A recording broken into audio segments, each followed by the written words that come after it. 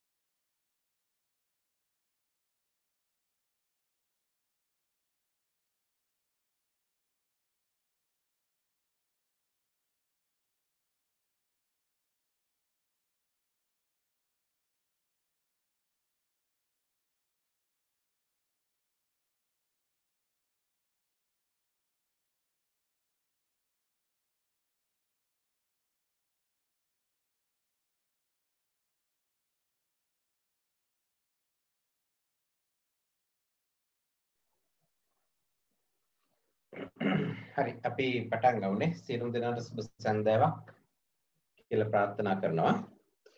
අපි අද පටන් ගමු මේ IQ අපේ ඉතුරු ටික. මම හිතන්නේ එදා අපි අපේ අද පොඩ්ඩක් වැඩසටහන මෙහෙම වෙන්නේ පැය දෙක ගත කරන්නේ. පළවෙනි පැයදී මේ පාඩම මේ ටියුට් එක කරනවා මම.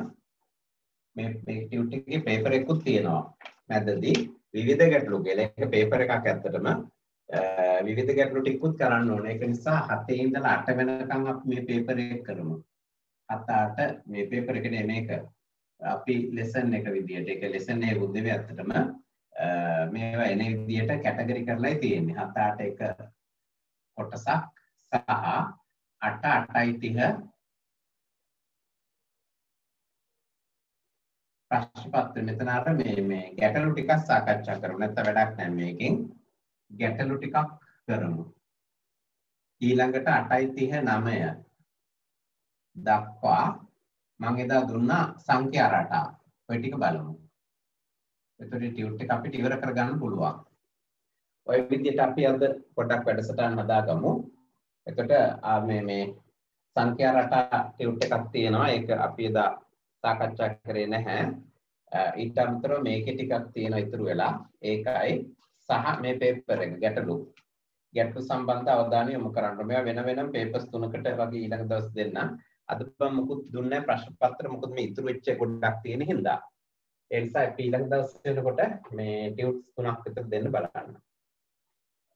හරි බලමු අපි මේකේ කුලකාශ්‍රිත ගණිත කර්ම තියෙන්නේ මට හිතෙන විදිහට සමගාමීටි කරා නේද එදා?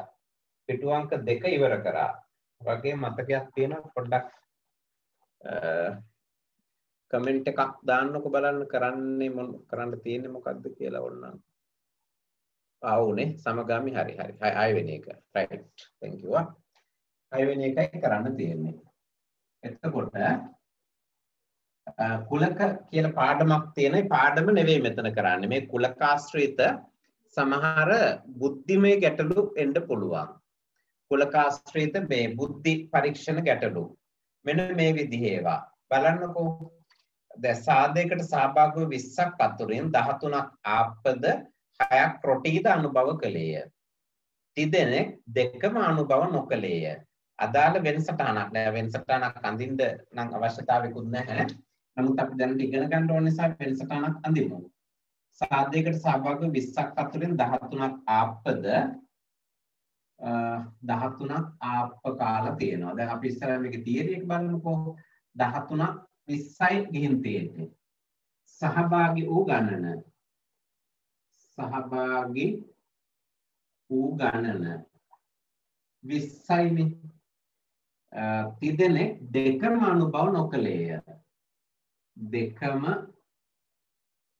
අනුභව නොකළ තුන් දෙනයිනේ. එහෙනම් කුමක් හෝ අනුභව කළ. කුමක් හෝ අනුභව කළ 20න් 3ක් ගියාම 17යි. එතකොට 17 දෙනෙක් තමයි මොනවා හරි දෙයක් කාලා තියෙන. එක්කෝ ආප්ප නැත්නම් රොටි එහෙම. එතන ආප්ප කාපු අය 13යි. ආප්ප කාපු අය 13යි. රොටි කාපු අය මේකේ හැටියට 6යි. එතකොට 13යි 6යි 19යි. එතකොට බලන්න මොනවා හරි දෙයක් කාලා තියෙන 17 දෙනයි. නමුත් 19ක් ඉන්නවා. 17 දෙනයි මොනවා හරි කාලා තියෙන්නේ 19ක් ඉන්නවා. 17 19 උනේ කොහොමද? දෙන්නේ දෙකම කාලා. ආප්ප කෑවද කියලා අහනකොටත් ඔළුව හොල්ලනවා. රොටි කෑවද කියලා අහනකොටත් ඔළුව හොල්ලනවා. එතකොට 17 19 උනේ කොහොමද? දෙන්නේ දෙකම කාලා. එහෙනම් දෙකම අනුභව කළොත් මොක තමයි තියෙන පොඩි ගැටලුවකට තියෙන්නේ.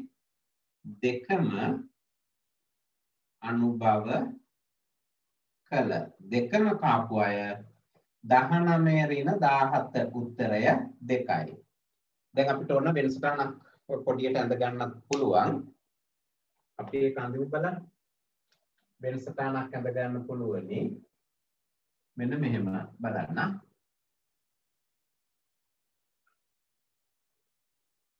ආප්ප රොටි එක්සෑම් එකට කියලා වෙනසටනක් දෙන්න එන්නේ නැහැ. මේ වගේම හොයන්න තමයි එන්නේ. දෙන්නේ දෙකම කාපුවයි කී දෙනයිද කියලා අහයි. එතකොට ටක් ගාලා උත්තර දෙන්න ඕනේ. ආප්ප රොටි. එතකොට ආප්ප කාපුවය සාධයකට සහභාගී වූ පිරිස 20යි. ආප්ප අනුභව කරපු 13යි. රොටි අනුභව කරපු 6යි. දෙකම කාපු අය 2යි. එහෙනම් ආප්ප විතරක් 11යි. රොටි විතරක් 4යි. මොකුත්ම කාපු නැති අය 3 දෙනයි. ඔන්නෝම යෝව අර්ථ නිරූපණය කරන්නේ. පැහැදිලිද? ආප්ප කාපු අය 13ක් ඉන්නවා. රොටි කාපු අය 13ක් ඉන්නවා. දෙකම කාපු අය දෙන්නෙක් ඉන්නවා. මේ ඡේදනය කියලා කියන්නේ මෙන්න මේකට. මම මතක ඇති පොඩි කාලේ 13න් 2ක් ගියාම 11 කියන්නේ ආප්ප විතරයි කාලා තියෙන්නේ. 6න් 2ක් ගියාම 4යි කියන්නේ රොටි විතරයි කාලා තියෙන්නේ. එතකොට මේකේ සම්පූර්ණ පරිබාහිරව 3 දෙනෙක් ඉන්නවා.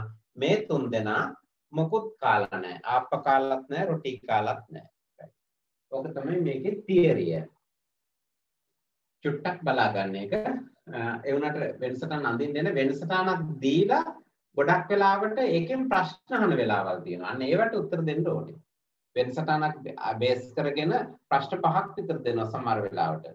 අන්න ඒ ප්‍රශ්න ටිකට උත්තර දෙන්න වට පුළුවන් වෙන්න ඕනේ. ඒක අපි ඊළඟ මේකෙදි තියෙනවා.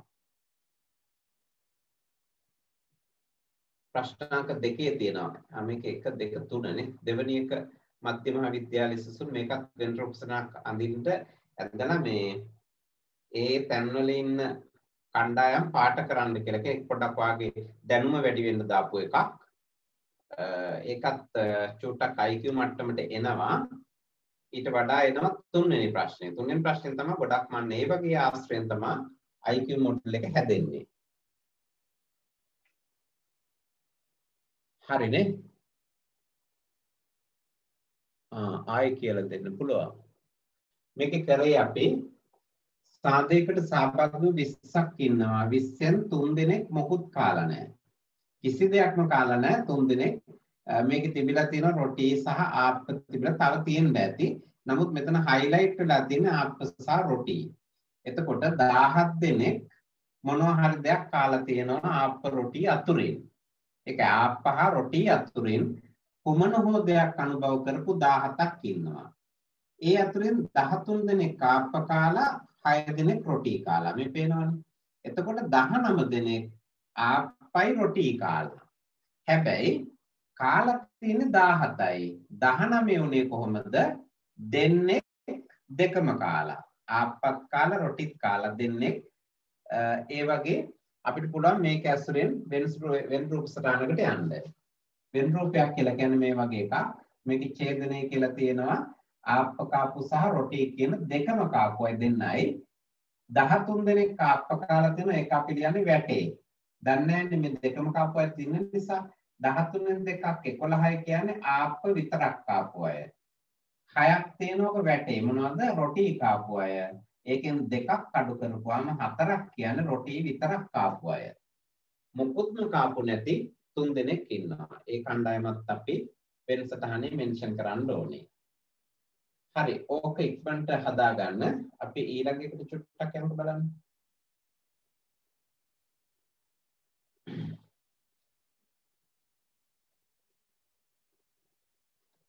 මේවා එච්චර අමාරු නෑ හොඳ.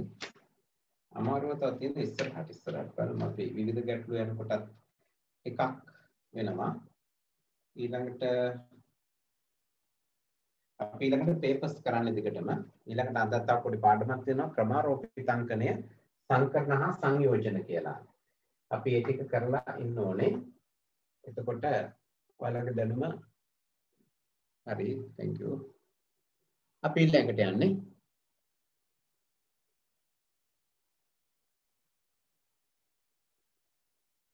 ඊළඟට යමු.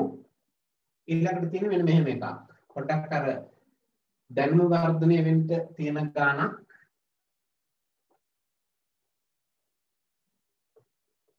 පොඩ්ඩක් හිතන්න ඕනේ මේක. ඒක සිතීමේ ශක්තිය තියෙනද කියලා බලන්නයි තියෙන්නේ මේක. බලන්න මධ්‍යම විද්‍යාලයේ සිසුන්. A කියන්නේ 11 වසර සිසුන්. B කියන්නේ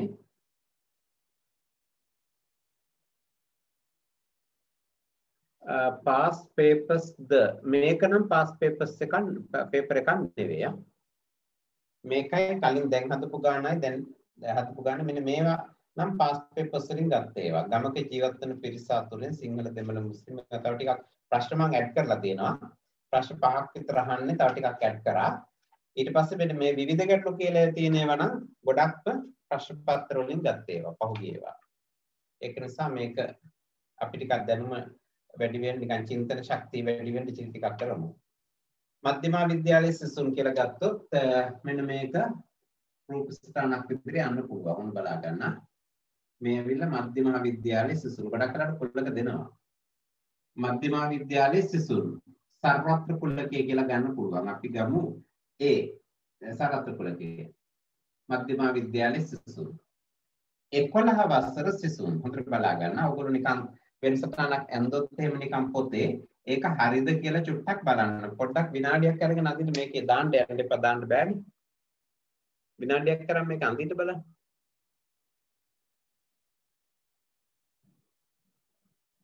එහෙනම් මදිද?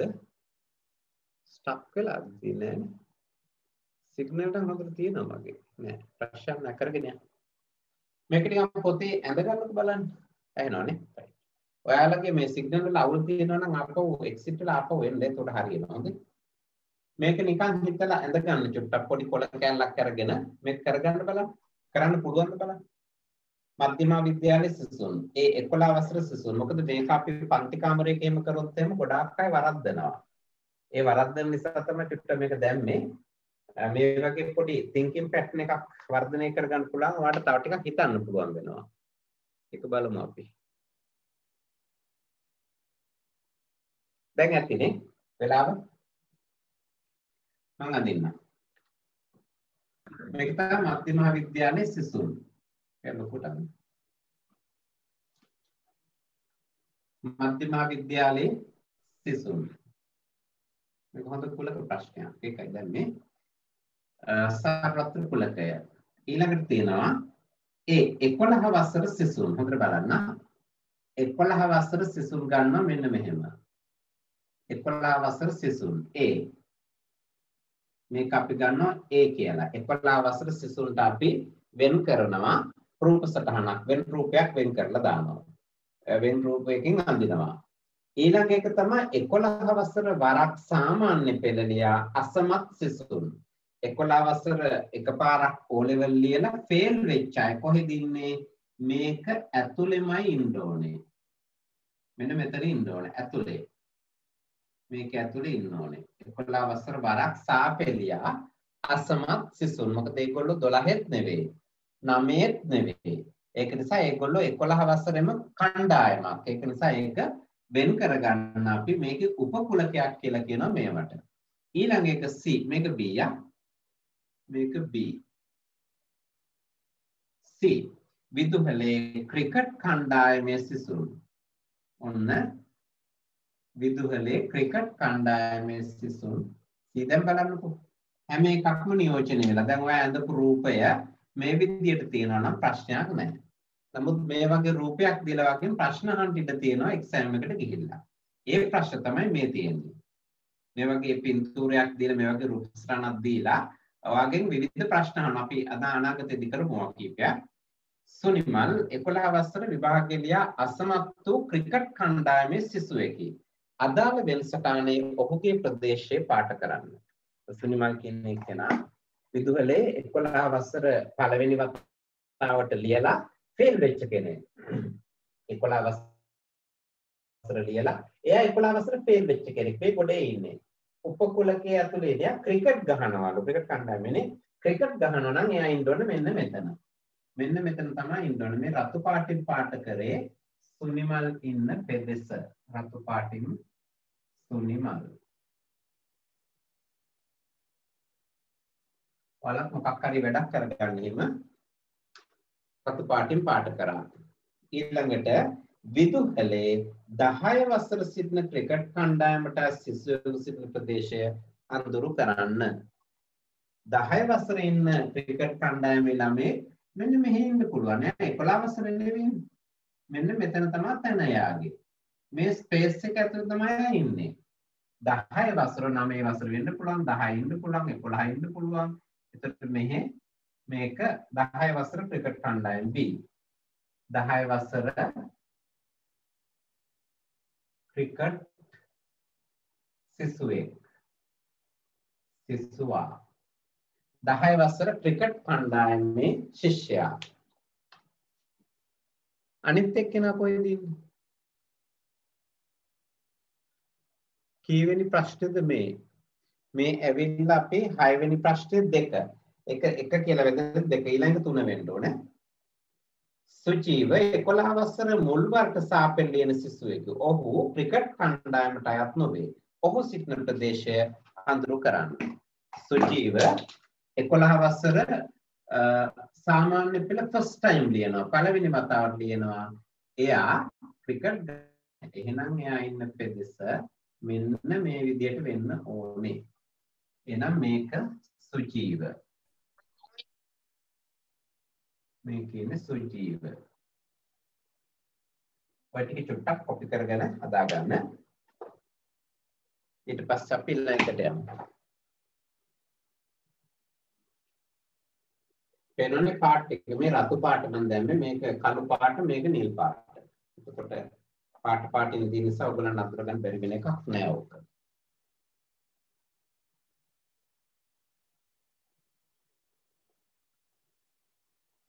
ඕක වෙන විදියකට අඳින්න බැරිද? මේක වෙන විදියකට අඳින්න මම දන්න තරමින් බෑ.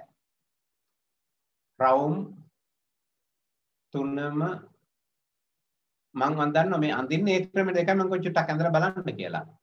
බෑ. මේක වෙන ක්‍රමයක් නෑ අඳින්න. මේක තමයි ක්‍රමය. මොකද හැම එකක්ම නිර්වචනය වෙන්න ඕනේ. හොඳට බලා ගන්න. මේක වෙන විදියකට අඳින්න පුළුවන් ද කියලා බෑ මේක අඳින්න වෙන විදියකට අඳින්න පුළුවන් නමුත් ස්පේස් අවුට් යනවා. එහෙම වුණොත් උත්තරේ වැරදි. ඔයාගේ උත්තරේ හරියට එන්න නම් මොකද මේ එක්සෑම් එකට මෙහෙක රවුම දීලා තමයි ප්‍රශ්න අහන්නේ. එතකොට ඔයා ඒක උත්තර විදියට දෙන්න ඕනේ. අපි හිතමු දැන් A B C D ඔහොම දෙනවා දීලා අහනවා විදුහලේ ක්‍රිකට් කණ්ඩායමේ සිසුවෙක් ඉන්නේ මොන අකුරේද? විදුහලේ සාමාන්‍ය පෙළ වරක් ලියා අසමත් කෙනා ඉන්නේ කොතනද? අන්න මේ වගේ ප්‍රශ්න අහන්න පුළුවන්. එතකොට වෙනසටනක් අඳින්න දෙන්න එක්සෑම් එකට ඇඳලා දෙන එකට උත්තර දෙන්න ඕනේ. දැන් අපි මේක ඇඳා. ඒතර වඩාත් හොඳයිනේ. දැන් මේක නිර්වචනය කරන්න එකක් පිටට යන්න බෑ. හොඳට බලා ගන්න. මෙතන ඉන්නේ සාමාන්‍ය පෙළ වරක් අසමත් වෙලා ක්‍රිකට් ගහන කෙනෙක්. ළමයි. මෙතන ඉන්නවා සාමාන්‍ය පෙළ අසමත් නමුත් ක්‍රිකට් ගහන්නේ. මෙතන ඉන්නේ සාමාන්‍ය පෙළ පළවෙනි වතාවට ලියනවා ක්‍රිකට් ගහන්නේ. මෙතන ඉන්නවා සාමාන්‍ය පෙළ පළවෙනි වතාවට ලියනවා ක්‍රිකට් ගහනවා. මෙතන ඉන්නවා සාමාන්‍ය පෙළ ලියන්නේ නැහැ. 11 වසර නෙවෙයි නමුත් ක්‍රිකට් කණ්ඩායම. මෙතන ඉන්නවා සාමාන්‍ය පෙළ ලියන්නෙත් නැහැ ක්‍රිකට් ගහන්නෙත් නැහැ. අන්න ඒ ටික ඔක්කොම සම්බන්ධ කරලා තියෙන්නේ මෙතන කුලකයට. ඔයා වෙන විදියකට අඳොත් ඔයාම නිර්වචනය කරන්න ඕනේ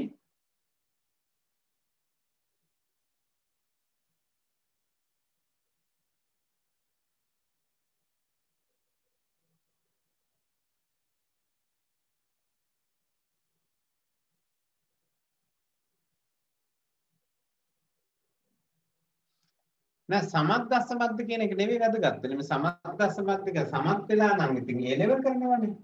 එතකොට A level කරන ළමයෙක් ඉන්නේ මෙතන. ක්‍රිකට් ගහනවා නම්. A level කරලා ක්‍රිකට් ගහන්න නැත්නම් එයා මෙතන ඉන්නේ. ප්‍රශ්න නැහැ. සමත් අසමත් ප්‍රශ්න 11 වසර හෝ 11 වසර සාපෙල ලියන අය. මේ අසමත් වෙලා ලියන අය නැවත වතාවක්. ඒගොල්ලොත් ඉන්නේ 11 වසරෙමනේ. එතකොට සමත් වෙලා ඉන්න කෙනෙක් ඉන්නවනේ 11 වසරේ ඉන්න විදියක් නැහැනේ. එයා ඉන්නේ 12 වසරේ. 12 වසරේ ඉන්න අය ක්‍රිකට් ගහනවා නම් මෙතන ක්‍රිකට් ගහන්න නැත්නම් මෙතන ප්‍රශ්නයක් නැහැ. අන්න ඒ වගේ ගැටලු වෙනවා මේක. මේක ප්‍රශ්නයක් කරගන්න එපා ඒවා. එතකොට මේ ඉන්නේ ක්‍රිකට් කණ්ඩායම. ඒ ක්‍රිකට් කණ්ඩායම ඇතුලේ 11 වසරයි ඉන්න පුළුවන්, නොඉන්නත් පුළුවන්. 11 වසර ඉන්නවා නම් පළවෙනි වතාවට ලියන මෙතන, රිපීට් ලියන මෙතන. 11 වසර නොවන සියලුම දෙනා ක්‍රිකට් ගහන අය මෙතන. 11 වසර නොවන ක්‍රිකට්ත් නොගහන අය මෙතන. ඕනම කෙනෙකුට ඉන්න පුළුවන්. හරිනේ. ඔක ටක් ගාලා ඇඳ ගන්න. ඉක්මනට ඇඳ ගන්න. පීලයකට යමු.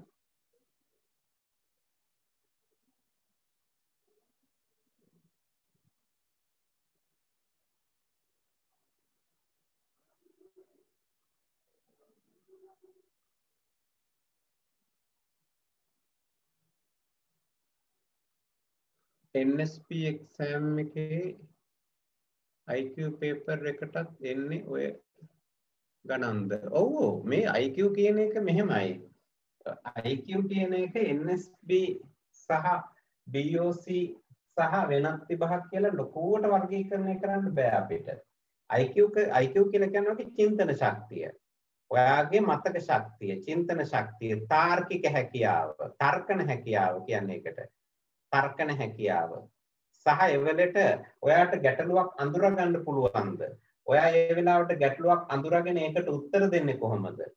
කියන එක තමයි බලපාන්නේ. සමහර විට පොඩි වෙනස්කම් එන්න පුළුවන්. දැන් සමහරක් වෙලාවට ඔය බැංකු විභාග වලදී ප්‍රතිශත ගණන් එහෙම ටිකක් වැඩිපුර වෙන්න පුළුවන්. ඒක අපි දාලා තියෙනවා ටියුට් එකේ.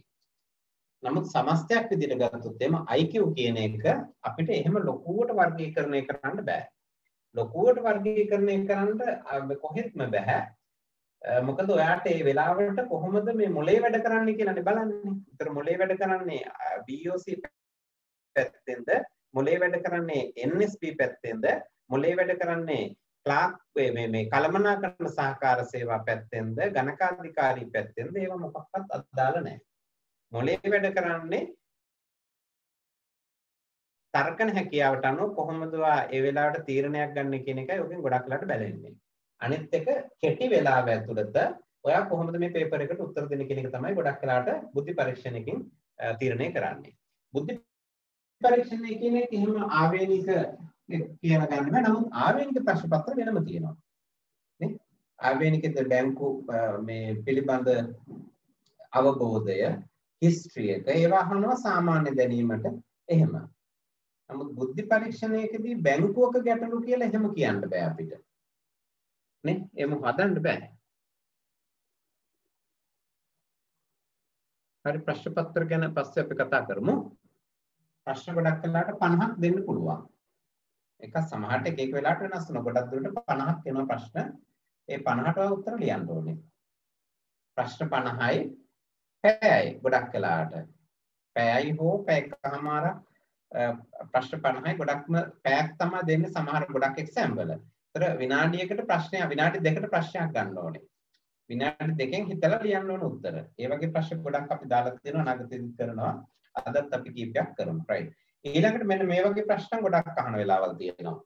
ඒ අනිත් එක විනාඩි බැලන්ස් කරන්නේත් ඔයාමයි දැන්. සමහර ඒවාට ටිකක් වැඩිපුර වෙලා යනවා.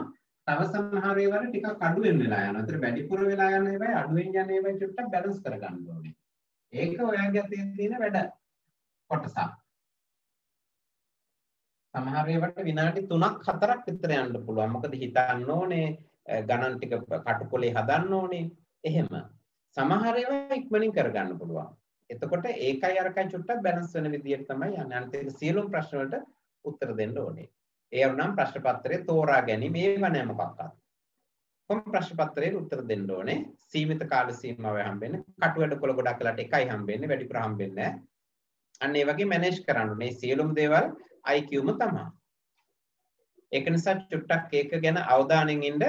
මේක මේ විෂය පත්‍රයට විතරක් සීමා කරගන්න එපා. ඔයාලට පුළුවනි ලංකාවේ තියෙන ඕනම IQ ප්‍රශ්න පත්‍රයකට උත්තර ලියන්න මේ IQ පාඨමාලාව හරියට කරොත්. ඒක නිසා මේ ගැන ලොකු අවබෝධයෙන් ඉන්න පුළුවන්. මේක ලොකු ඇඩ්වාන්ටේජ් එකක් වෙනවා සියලුම විභාග සඳහා. හරිද? ස්පෙෂලායිස් ඒරියා කියන්නේ විශේෂයෙන් කියන්න බෑ අපිට. අපි වලට පාස් පේපර්ස් ප්‍රශ්න කරනවා. එතකොට හරිනේ. මෙන්න මේක දැනට අපි ටිකක් මූලික අවබෝධය මේ යන්නේ. තාම එහෙම ලොකුවට ගියේ නෑ. සිංහල දෙමළ ඉංග්‍රීසි ගමක භාෂා කතා කරන සංයුතිය පිළිබඳ විස්තරයක් තියෙන්නේ. නේද? සිංහල මෙතන දාගෙන 75යි 8යි 5යි 7යි 2යි මෙතන 8යි මේක පොඩ්ඩක් මැකිලා වගේ 8යි 6යි 4යි right දැන් ඔයගෙන් ප්‍රශ්න අහනවා අහන ප්‍රශ්න වලට උත්තර දෙන්න ඕනේ පළවෙනි ප්‍රශ්නේ සිංහල කතා කරන සංඛ්‍යාව කීයද සිංහල කතා කරන අය දැන් මෙතන 75යි කියලා එහෙම කියන්න බෑ 75 කියන්නේ සිංහල පමණක් සිංහල විතරක් කතා කරන අය 75යි හරිද එතකොට සිංහල කතා කරන අය කිව්වා මේ කුලකයේ ඇතුළේ තියෙන ඔක්කොමලා මේගොල්ලෝ දෙමළක් කතා කරනවා නමුත් ඒගොල්ලෝ සිංහලත් කතා කරනවා මේ තුනම කතා කරනවා මේ තියෙන සිංහල ඉංග්‍රීසි කතා කරන අය ඒක නිසා මේ සියලුම දෙනාගේ එකතුව 75යි 80යි 88යි 7යි 95යි පළවෙනි එක 95යි දෙක උත්තරේ 95යි නේ 7යි 5යි 12යි 8යි 20යි 85යි 95යි right දෙක ඉංග්‍රීසි කතා කරන සංඛ්‍යාව කීයද ඒ වගේමයි මේ කුලකයේ ඇතුළේ තියෙන සියලුම සංසිද්ධීන් ඔක්කොම ටික එකතු ආවයව එකතුව 8යි 2යි 10යි 5යි 15යි 7යි 7යි 5යි 12යි 22යි 7යි 5යි 12යි 22යි හරි තුන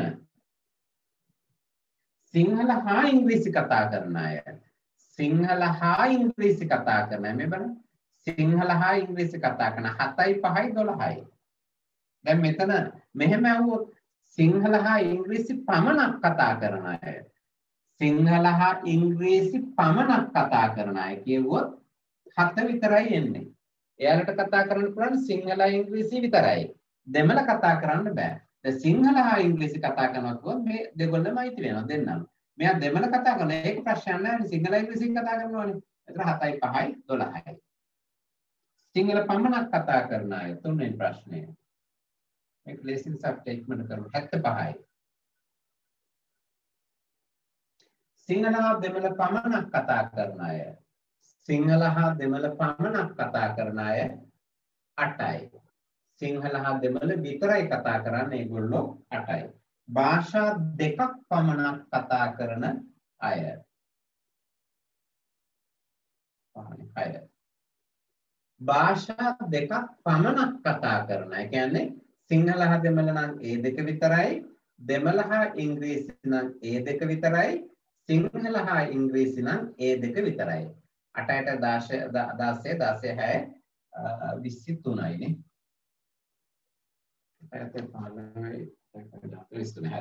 23යි යටත් පිරිසෙන් භාෂා දෙකක්වත් කතා කරන සංඛ්‍යාව යටත් පිරිසෙන් කියන එක මොකද්ද අඩුතරමින් භාෂා දෙකක්වත් කතා කරන අය right හොඳයි නේ ඔයගොල්ලෝ උත්තර දානවා very good බොහොම සතුටුයි ඒක ගැන අඩුතරමින් භාෂා දෙකක්වත් කතා කරන සංඛ්‍යාව කීයද දෙන්නේ? අඩුතරමින් කියන්නේ මේකත් එක්ක එන්න ඕන 8යි 16යි 23යි 5යි 28යි. මේගොල්ලෝ භාෂා දෙකක්වත් කතා කරන තුනම කතා කරනවා. නමුත් අඩුතරමින් දෙකක් හරි කතා කරනවා. මේගොල්ලෝ අඩුතරමින් දෙකක් හරි කතා කරනවා. මේ ඔක්කොම එහෙමයි. ඊළඟට 8 වෙනි එක එක් භාෂාවක් පමණක් කතා කරන සංඝයා එක් භාෂාවක් විතරයි කතා කරන්නේ. සිංහල නම් සිංහල විතරයි, දෙමළ නම් දෙමළ විතරයි, ඉංග්‍රීසි නම් ඉංග්‍රීසි විතරයි. එතකොට 75යි 6යි 81යි 2යි 83යි නේ. අන්න 75යි 2යි 77යි 7යි 83යි 83යි. පතිනවා. යටත් පිරිසෙන් එක් භාෂාවක්වත් කතා කරන සංඛ්‍යාවන්න අඩුතරමින් එක භාෂාවක්වත් කතා කරන සංඛ්‍යාව කීයද? ප්‍රශ්න 10ක් තියෙනවනේ. මේ වගේ කෙටි ප්‍රශ්න ගොඩක් දෙන්න පුළුවන්. 106 කොහොමද 106 ගත්තේ? මේ කුලක සියල්ලගේම එකතුව මේ හතර ඇර ඉතුරු ටික ඔක්කොගේම එකතුව නේද? ඒගොල්ලෝ අඩුතරමින් එක භාෂාවක් හරි කතා කරනවා. දැන් මේගොල්ලෝ කණ්ඩායම ගත්තොත් සිංහල විතරක් කතා කරනවා. සිංහල හරි කතා කරනවනේ. එහෙමනේ අපි කියන්නේ. ඒගොල්ලෝ සිංහල හරි කතා කරනවා. මේගොල්ලෝ දෙමළ හරි කතා කරනවා. එතන මෙතන මේනවා 95යි 10යි 105යි 111යි නේ. 106යි නෙවෙයි දරුවෝ 111ක් එන්න ඕන මං හිතන්නේ. 111යි නේද? හරි නේද මම? 95යි 2යි 97යි 97යි 95යි 105යි 105යි 111යි 111ක් එනවා 106 වැරදියා 111යි. භාෂා එකක්වත් කතා නොකරන සංඛ්‍යාව 4යි. භාෂා එකක්වත් කතා නොකරන සංඛ්‍යාව 4යි. right. ඔන්න ඔක තමයි ඔකේ තියරිය. තුන්වෙනි 8 දාලා නේද මොකද්ද? 3 එන්න ඕන එකට 8 දාලා මොකද්ද කතාවක් කියනවනේ. 3 එන්න ඕන එකට ප්ලේස් එකට 8 දාලා එහෙමද? 1 2 3 මට තේරෙන්නේ මොකක්ද කියන්නේ කියලා කමන්නේ. මේක ABCD දාලා තියෙන ප්‍රශ්න නැහැ. සිංහල ඉංග්‍රීසි කතා කරන සංඛ්‍යාව. සිංහල හා ඉංග්‍රීසි කතා කරන සංඛ්‍යාව 12යි. 7යි 5යි 12යි. මට ඔය කියන එක තේරෙන්නේ නැහැ මොකක්ද කියලා. එක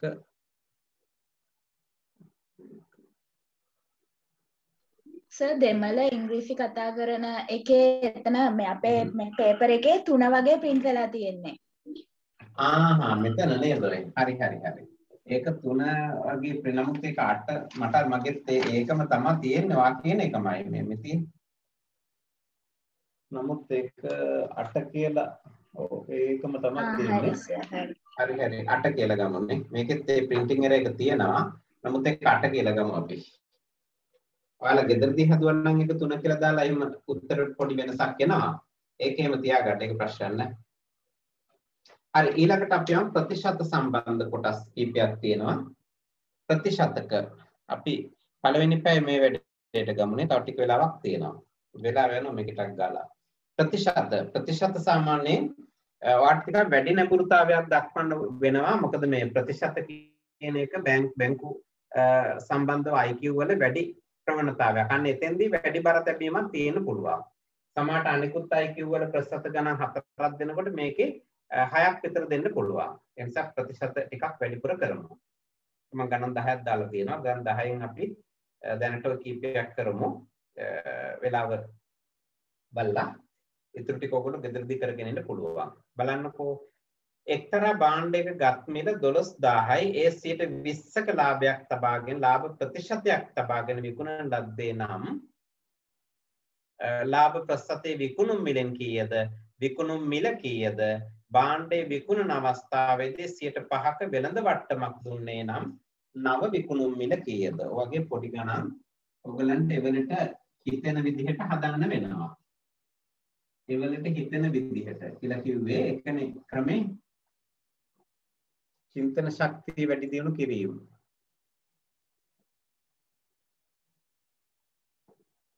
2880යි කියලා. වෙන් ගෲප් කියලා. ඒක කමන්න ප්‍රශ්න නැහැ. 3 හරි 8 හරි කමන්න එක කැමති එකක් දාගන්න. අපි මේක බලමු. එක්තරා භාණ්ඩයක ගත් මිල 12000යි. ඒ 120ක ලාභ ප්‍රස්තුතයක් තබාගෙන විකුණයි නම් ලාභ ප්‍රස්තුතයේ විකුණුම් මිලෙන් කීයද? කීයද විකුණුම් මිලෙන්? පොඩ්ඩක් හොයලා දෙන්න.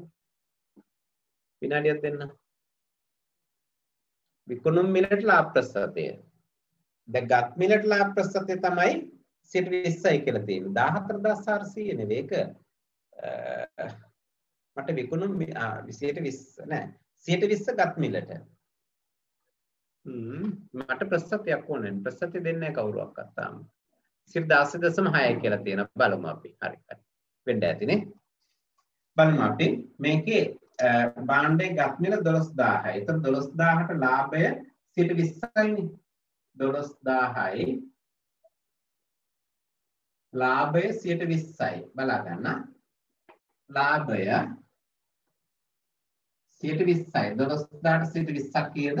1000 මම කැල් එක පාවිච්චි කරන්න කමක් නැහැ නේ. මම වෘත්තීය ගණකාධිකාරීවරයෙක් විදිහට කැල් පාවිච්චි කරලා පුරුදු වෙලා ඉන්නවා. දැන් මම ඇබ්බැහි වෙලා ඉන්නේ කරන්න දෙයක් නැහැ. ඔයගොල්ලෝ කැල් පාවිච්චි කරන්න යනවා පොඩි ළමයි විදිහට 2400යි. 2400යි ලාභය. හොඳද? අහන ප්‍රශ්නේ ඕක නෙවෙයි. ලාභ ප්‍රස්තුතයේ විකුණුම් මිල. එහෙනම් විකුණුම් මිල තීරණය කරන්න ඕනේ. විකුණුම් මිල කීයද? 12000 ධන 2400 14400යි. ඔයගොල්ලෝ මේක මෙහෙමත් හදන්න පුළුවන්. ඉක්මනින් හදන්න පුරුදු වෙන්න ඕනේ. IQ ගණන් කරද්දී 12000 වැඩි කිරීම 120 කියලා ගන්න. අන්න විකුණුම් මිල එකවර එනවා. 100ට ගන්න භාණ්ඩේ විකුණන්නේ 120ට නම් 12000ට ගන්න භාණ්ඩේ විකුණන්නේ කීයටද කියන ප්‍රශ්නේ එනවා. මේ උත්තරේ එන්න පුළුවන්. ඒතර මෙහෙමත් පුළුවන් නේද? 12000 බෙදීම 100 වැඩි කිරීම 120 එකවර එනවා 14400යි කියලා. ඒක නිසා ඔයගොල්ලන්ට මේ උත්තරේ ගන්න ටිකක් රවුම යන්න ඕනේ හින්දා පුළුවන් නම් මේ ක්‍රමයට පුරුදු වෙන්න. මේකත් හරි මේකත් හරි. දැන් අපෙන් අහන ප්‍රශ්නේ තාම අපි උත්තර දුන්නේ නැහැ. අපෙන් අහන්නේ විකුණුම් මිලෙන් ලාභ ප්‍රතිශතය කීයද කියලා. කීයද? 14400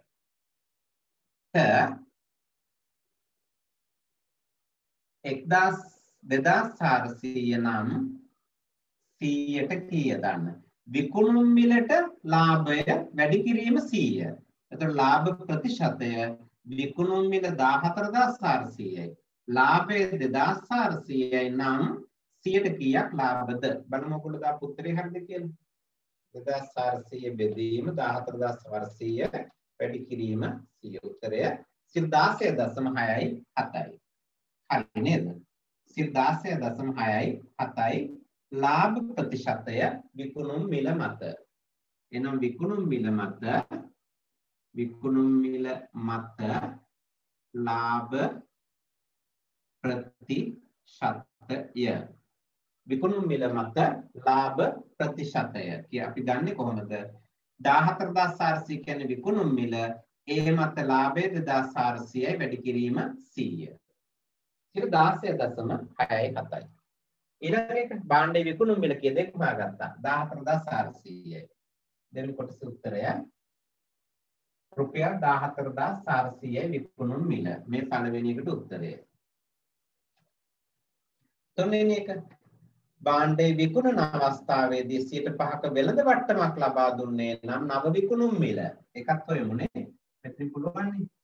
14400 වැඩි කිරීම 100න් 95. ඇයි 95 කියලා කියන්නේ?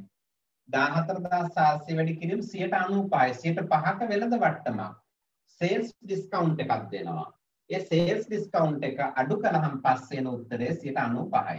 14400යි වැඩි කිරීම 195. මොකද ලකුණු කළ මිල 14400යි විකුණද්දී 195කටයි විකුණන්නේ ඔය මිලෙන්.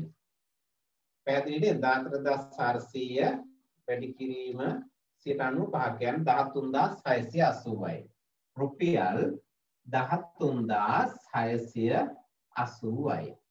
තා ප්‍රශ්න ගණන් ගොඩක් මම දෙනවා.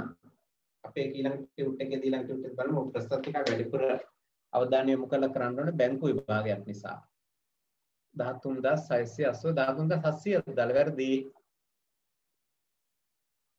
13680 15157 90 වැරදි තේරුණා නේද වරද්දන්න එපා රෙකෝඩින් දෙනව නේද අපොයියෝ 16.6 හරි මේ මෙහෙමත් බෑ මේ නිකම්ම 16.6 දාලා මේක IQ ටෙස්ට් එකක් හොදේ මේ කවුද මන් දන්නේ හොඳයි කමන්නේ උත්තරේ දැන් මෙහෙම දාන්න බෑ IQ ඕගොල්ලෝ ඒකනේ වරද්දන්නේ 16.6 මෙහෙම දාලා එනවා බෑ මේකේ කෙලින්ම 100ට ගන්න දාන්න ඕනේ percentage කරලා දාලා එන්න ඕනේ ඒක හරියන්නේ නැහැ හොඳයි උත්තර දාන්න එක ගැන අපි ගොඩක් සතුටු වෙනවා නමුත් කට්ටිය වැරදි හදා ගන්න හොඳ වෙලාව මේක මේ 16.6 බෑ 100ට ගන්න දාන්න ඕනේ right ඊළඟට යන්න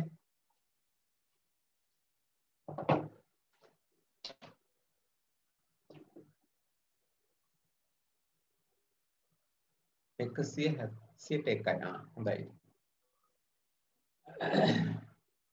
යතුරු පැදියක වටිනාකම 20%කින් වැඩි කළ පසු අලවිය අඩු වූයෙන් නැවත වරක් 20%කින් මිල අඩු කරන ලදී. දැන් යතුරු පැදියේ මිල කොපමණ ප්‍රමාණයකින් අඩු හෝ වැඩි වී තිබේද? කොපමණ ප්‍රමාණයකින් 100 ගන්න දැම්ම නම් හරිනේ. අඩු හෝ වැඩි වී තිබේද? චුට්ටක් කරන්න බලන්න. අනිත් එක මේක ලියා ගන්නකම්. 4ක් අඩු වෙලා 4ක් අඩු වෙලා 1ක් අඩු වෙලා එක්සෑම් එකට ලඝු කෘතිම යූස් කරන්නේ නෑ ලඝු දෙන්නේ මේක මැත්ස් ටෙස්ට් එකක් නෙවෙයිනේ දරුවෝ මැත්ස් විභාගයක් නෙවෙයි ගණිත මේ ගණන් පේපර් එකක් නෙවෙයි මේ දෙන්නේ ඔයාට ඔයා කිසිසේත්ම හිතන්න එපා මම උගන්වන්නේ ගණනුත් නෙවෙයි මේ ඔයාට මූණ දෙන්න වෙන්නේ ගණන් පේපර් එකට නෙවෙයි එහෙම නෑ මේක ගණන් ප්‍රශ්න පත්‍රයක් නෙවෙයි ගණන් ප්‍රශ්න පත්‍රයක් නෙවෙයි කියලා වලට තව චුට්ටකින් තේරෙන්නේ මෙන්න මේ වගේ ප්‍රශ්නක් හදනකොට ඔය ප්‍රශ්න වල තියෙනවා පවුලක බඩපිස්සාගේ වයසට අවුරුදු 12ක් එක්කනද ඔය කුරුදුලාට වඩා අවුරුදු 3කින් බාලයි කුරුදුලාට තව අවුරුදු 3කින් අවුරුදු 26ක් නම් බඩපිස්සාගේ වයස කීයද තව ගණන් වෙනවා මේ මිනිසාගේ පියා මගේ පියාගේ පුතායි මේ මිනිසයි මා අතර තියෙන රිලේෂන්ෂිප් එක මොකද්ද ඕවා ගණන් නෙවෙයිනේ අන්න ඒක නිසා මේ චුට්ටක් හිතන්න මේවා ගණන් නෙවෙයි මේ උගන්වන්නේ ගණන් නෙවෙයි මේ ඔයා ඉගෙන ගන්නෙත් ගණන් නෙවෙයි ඔයා ප්‍රශ්න පත්‍රයකට මොන දෙන්නේ ගණන් නෙවෙයි IQ ඒක නිසා ලඝු ගණක එතකොට ප්‍රස්ථාර කොළ ඒව මොකුත් හම්බෙන්නේ නැහැ ඒ වැඩකුත් නැහැ ඔයාට හම්බෙන්නේ කටුකොළ එකයි ඔය කටුකොළේ අරගෙන බොහොම පරිස්සමට වැඩේ කරන්න ඕනේ කටුකොළයක් හම්බෙයි ගොඩක් වෙලාවට සමහරව ගැන දෙක තුනක් දෙනවා ගොඩක් මම දන්න තරමින් දෙන්නේ කටුකොළ එකයි හරි යතුරු පැදියක වටිනාකම 20%කින් වැඩි කළ පසු අලවිය අඩු වෙන අපි හිතමු යතුරු පැදියක ලකුණු කළ මිල 100යි කියලා අනිත් මේ වගන්ති වලට පුරුදු වෙන්නත් එපා ලකුණු කළ මිල රුපියල් 100යි මම මේ උගන්වන්න ඕන නිසා මේ වගන්ති ලියන්නේ ඔයා කිසිසේත්ම විභාග ප්‍රශ්න පත්‍රයට උත්තර ලියනකොට හෝ තනියම ස්ටඩි කරනකොට මේ වගන්ති අයින් කරලා දාන්න ඕනේ වගන්ති වලින් බෑ මේක කරන්න ඉක්මනට කරගෙන යන්න ඕනේ නමුත් අපි ඉගෙන ගන්න ඕන නිසා කරමු ලකුණු කළ මිල රුපියල් 100යි ලාභය 20යි ලාභය 20යි ඒකට 120ක් නේ 120යි මිල මේකට තමයි ලකුණු කළ මිල කියන්නේ මිල ගත් මිල කියනකො පිරිවැය ගත් මිල ලකුණු කළ මිල එතකොට මේක වෙන්නේ ලකුණු කළ මිල 120යි දැන් මේ යතුරු පැදිය වික්කේ නැති නිසා නැවත වරක් 120කින් මිල අඩු කරාලු එහෙමනම් 120න් මිල අඩු කිරීම අපි නිකන් ලියමුකෝ මිල අඩු කිරීම මිල අඩු කිරීම කොහොමද මිල අඩු වෙන්නේ 120න් 180ක් මිල අඩු කරනවා 120ක් අඩු කරනවා කියලා කියන්නේ මේක 120න් 180යි දැන් විකුණන්නේ 120ක් මිල අඩු කරනවා 120ක් මිල අඩු කරනකොට විකිනෙන්නේ 100 විකිනෙන්නේ 80කට. එහෙනම් 120න් 80ක් තමයි දැනට මිල අඩු වෙන්නේ. බලන්නකෝ. 80ක් තමයි දැන් ලකුණු වෙන්නේ. ලකුණු කළ මිල. 120 වැඩි කිරීම 80 කියන්නේ 96යි. නේද? එතකොට 96ක ප්‍රතිශතයක් තමයි එන්නේ. දැන් 96 නැත්නම් 20ක් මිල අඩු කරන් ඉවර ගන්න පුළුවන් නේ. මෙහෙම කරමු අපි. මේකෙන් අහන්නේ මොකද්ද? යතුරුපැදියේ මිල කොපමණ ප්‍රමාණයකින් අඩු හෝ වැඩි වී තිබේද? ඒත් පුළුවන් නේ. මෙහෙම ගත්තොත් කොපමණ ප්‍රමාණයකින් අඩු හෝ වැඩි වී තිබේද? කමන්න මෙහෙම හොඳයි. 96යි. දැන් කොච්චරක් අඩු වෙලාද? කලින් 100ට තිබ්බ එක නෙමෙයි උනේ. එහෙනම් 96 කියලා කියන්නේ 104කින් අඩු වෙලා. 107 ගොඩක් අය දාලා තිබ්බා. 104කින් අඩු වී ඇත. හරි ආයෙ පාරක් පොන්න කියලා දෙන්න. මේක අපි හිතමු ගත්ත මිල 100යි කියලා. අපි 100ට තියලා තමයි උත්තරේ පටන් ගන්න. ප්‍රශ්නෙට උත්තර ලියන්න පටන් ගන්නෙ. 120 නම් 120ක් තමයි දැන් ලකුණු කරන්නේ. 120ක් වැඩි කරනවනේ 100ට 120ක්. 100ට 120ක් කියන්නේ 120ක් වෙනවා. දැන් මිල අඩු කරනවා 80කින් අඩු කරනවා. මිල 120කින් අඩු කරනවා. වැරදුනා මට. මිල 120කින් අඩු කරනකොට මේක අලෙවි වෙන්නේ 80කට. 120කින් අඩු කරනකොට අලෙවි වෙන්නේ 80කට. එහෙනම් 120 180ක් කියන්නේ 96යි. රුපියල් 96ක් කියලා කිව්වත් කමක් නැහැ. නිකන් එහෙම 96 දාමු. දැන් හරි. දැන් 100ට 100ක මිල අඩු කිරීම 96 දක්වා වුණ නිසා 104කින් මිල අඩු වී ඇත. ඒක 100ට ගන්නට දාන්න පුළුවන්. 104කින් තමයි මිල අඩු වුනේ. 101කින් නෙවෙයි යා. 104කින් අඩු වෙයි. හරි. හරි ඊළඟ එකක් චුට්ටක් බලන්න. ගණන් දෙක තුනක් හදන්න පුළුවන් මේ අපිට. ව්‍යාපාරිකයන් 60ක කොටස් හිමියෙකු තම කොටස් වලින් 40ක් රුපියල් 4200කට වික්කේ නම් එම ව්‍යාපාරයේ කොටස් වල මුළු වටිනාකම කීයද? අන්න හදලා තියෙන හොඳයිනේ. 10500 17500 උත්තර දෙකක්. 10500 17500 17500යි තව තියෙන උත්තර විකල්ප උත්තර. හොඳයි ඔයගොල්ලෝ දක්ෂයි. හදන්න බෑ. 60 කොටස් හිමියෙකු තම කොටස් වලින් 40ක් 4200කට වික්කා. තම කොටස් වලින් 40ක් 10500 17500 10500 මොකද මේ දෙක අතර තමයි දෝලණය වෙන්නේ. වෙන උත්තර නැහැ හැබැයි බලමුනේ. හොඳයිනේ ක්වික් උත්තර දෙනවා. ඒක වටිනවා අපිට. දැන් මෙතන ඉන්න අයට මැත්ස් පුළුවන් වෙන්න ඕනේ. මැත්ස් වල 100ක් තියෙන්න බෑ මේ විභාගෙට යන්න. ඒක නිසා අනිවාර්යයෙන් මැත්ස් වල අපි ලොකු තීරණ යන්න ඕනේ හදන්න ඕනේ මෙතන. පුළුවන් අය තමයි ගොඩක් ඉන්නේ. 10500 ඒ දාත් අතර තමයි යන්නේ. බලමුකෝ මොකක්ද හරි උත්තරේ කියලා. ව්‍යාපාරිකයන් 60ක කොටස් හිමියෙකු තම කොටස් වලින් 40ක්. එහෙනම් තම කොටස් ප්‍රමාණය x කියලා ගමුකෝ අපි. තම කොටස් ප්‍රමාණය x යයි සිතමු. එයාගේ කොටස් ප්‍රමාණය x කියලා මේවා එහෙම ලියන්න එපා.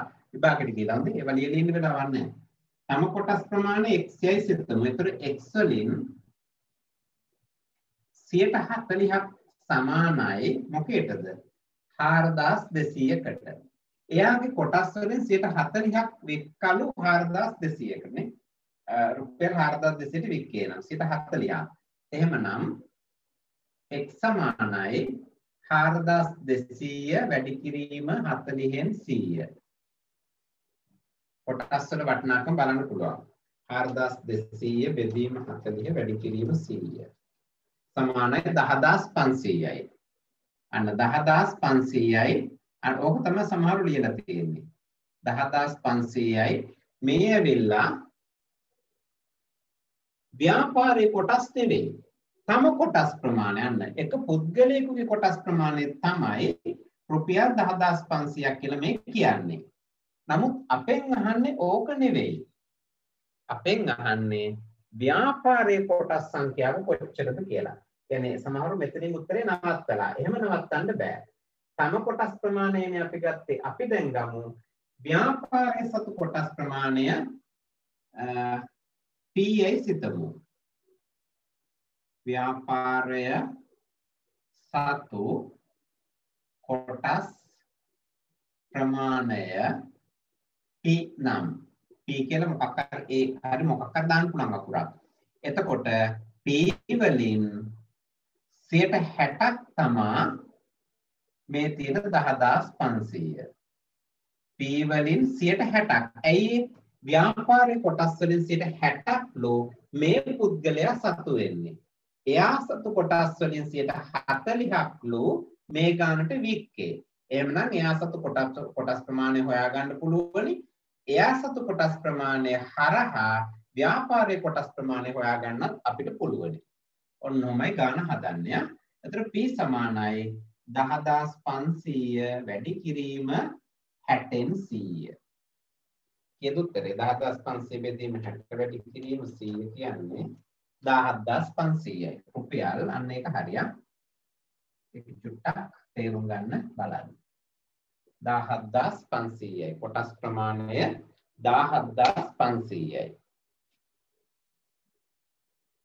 හොඳයි.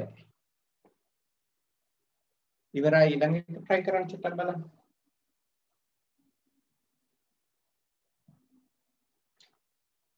හතර. රූපවාහිනී යන්ත්‍රය භාවිතයට ගැනීමෙන් පසු ඒ වටිනාකම සෑම වර්ෂයක් අවසානයේදීම 130ක් ක්ෂය වේ. අඩු වෙනවා. අගේ අඩු වෙනවා.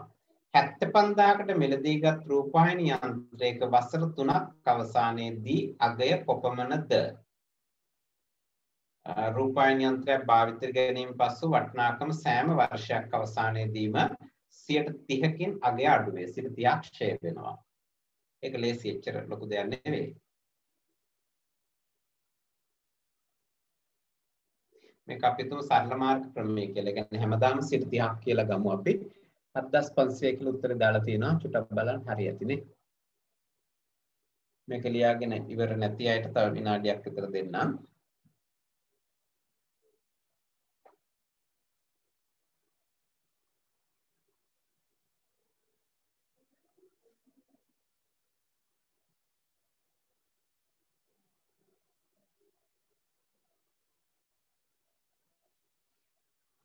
හරි මේක අමාරු නෑනේ. එතකොට සම්පූර්ණ ෂේ ප්‍රමාණය බලමු අපි. සම්පූර්ණ ෂේ ප්‍රමාණය. ෂේ ප්‍රමාණය ෂේ කියන්නේ මොකක්ද? ජංගම නොවන වත්කමක් එහෙම නැත්නම් ස්ථාවර වත්කමක් දිගින් දිගටම භාවිතා කිරීමේදී අගේ සිදුවන ගෙවී යාම යල්පැනීම සහ අපේක්ෂිත භෞතික වැහැරීම මත කරන ප්‍රතිපාදනය. දැන් අගේ සිදුවන ගෙවී යාම නිතරම ගෙවෙනවා. වැඩ කරනකොට ඔය මේස පුටු යමව ගෙවෙන්න පුළුවන්. වාහනයක් පදවනකොට ගෙවෙනවා. සහ ඊළඟට වෙනවා මොකද්ද? යල්පැනීම. එක්ස්පයර් වෙනවා නේ. දැන් ෆෝන් පාවිච්චි කරනකොට යල්පනිනවා. ඊට අමතරව අපේක්ෂිත භෞතික වැහැරීම කියලා අදහස් කරන්නේ ඔය ගොඩක් වෙලාට මූදායිනේ තියෙන මලකඩ කනවා. අන්න ඒ වගේ භෞතිකව වැහැරීම් සිද්ධ වෙන්න පුළුවන්. ඒතර ෂෙයා කොච්චරක්ද ඒක ෂෙයා වීම? රූපවාහිනී යන්ත්‍ර භාවිතයට ගැනීමෙන් පසු සෑම වර්ෂයක් අවසානයේදී 30ක් අගේ අඩු වේ. 75000ක රූපවාහිනී යන්ත්‍රයක් මිලදීගත් රූපවාහිනී යන්ත්‍රයක් 30කින් ෂෙයා අඩු වෙනවා. 30යි වැඩි කිරීම වසර 3යි. වසර 3කදී 3ක් යනකොට කොච්චරක් ෂෙයා වෙලාද කියලා බලමු. රුපියල් 75000 වැඩි කිරීම 30 වැඩි කිරීම 3 67500යි නේද? ඔව් රුපියල් 67500ක් ෂෙයා වෙලා. එහෙනම් වර්තමාන වටිනාකම සුන්පුන් වටිනාකම එක 75000 ඍණ 67500. උත්තරේ කීයද? උත්තරේ 7500 රුපියල්. ඔයාලා උත්තරේ හරියක්. ගොඩක් අය නෙවෙයි ඔක්කොමලාගේ 7500ක් දාලා තිබුණා. අපි තව එකක් කරලා අනිත් එකට යන්නත් පුළුවන්. නැත්තම් මේ ටික ගෙදරදී හදන්න ඉන්නකො ලේසි.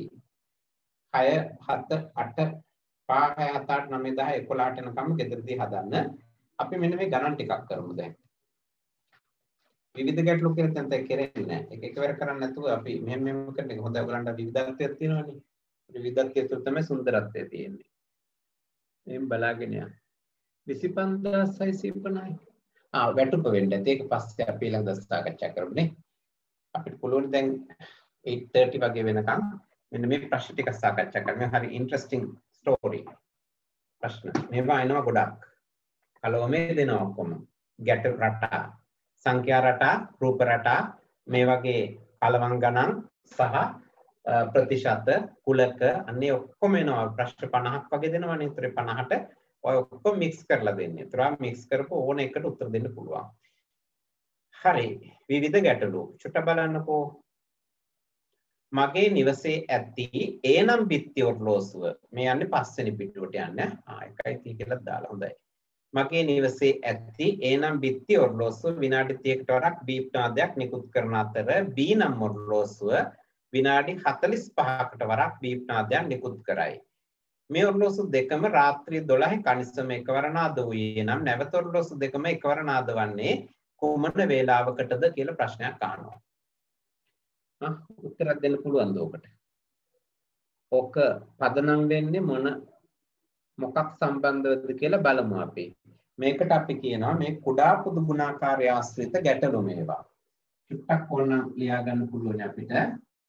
කුඩා පොදු ගුණාකාරය ආශ්‍රිත ගැටලු. කුඩා පොදු ගුණාකාරය පොඩි කාලේ හදනවා විභාගෙට ගිහිල්ලා. කුඩා පොදු ගුණාකාරය.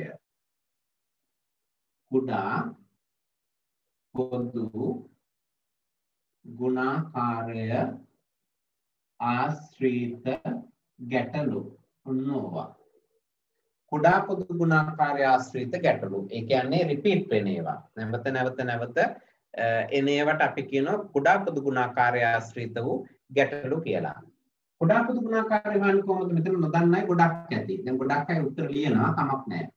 ඒ ගැන අපි සතුටු වෙනවා. අනිත් අය ගැන චුට්ටක් බලන්න ඕනේ. මේක තියරිය උගන්නන්න නොකොටු ඉස්සලා. ඒතර උදාහරණයකට ගත්තොත් මෙන්න මේක 20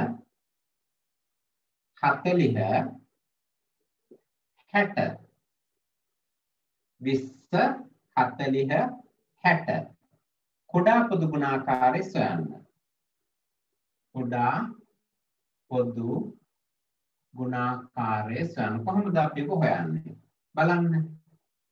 20,40,60 මේක අපි බෙදාගෙන යනවා ප්‍රථමක සාධක වලට. ප්‍රථමක සාධක වලට බෙදමු. දෙකෙන් බෙදනවනේ 10යි 20යි 30යි. නැවත දෙකෙන් බෙදෙනවා 5යි 10යි 15යි. නැවත පහෙන් බෙදෙනවා. පුළුවන්නේ 1යි 2යි 3යි. දැන් ආයෙ බෙදෙන්නේ නැහැනේ. දැන් ඔක්කොම ටික ගුණ කරගෙන යන්න මේක තමයි කුඩා පොදු ගුණාකාරය. 2 වරක් 2 4 4 5 20යි 20 වරක් 2 40 40 වරක් 3 120යි. මෙන්න මේකේ කුඩා පොදු ගුණාකාරය තමයි 120. ඔකේ තේරුම තමයි 20යි 40 20ෙනුයි 40ෙනුයි 60ෙනුයි බෙදෙන කුඩාම සංඛ්‍යාව. 20ෙනුයි 40ෙනුයි 60ෙනුයි බෙදෙන කුඩාම සංඛ්‍යාව තමයි 120 කියලා අපි කියන්නේ. එතන උදාහරණ දෙක. මේකත් කරන්න බලන්න. ඕක ලියා ගන්න. ඕක ඉවර වෙලා මේක හිමීට කරන්න. 2 8 10 14 කුඩා පොදු ගුණාකාරය සොයන්න.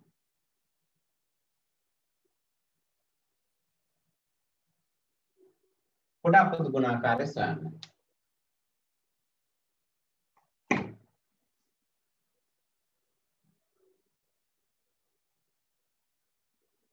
අට 10 14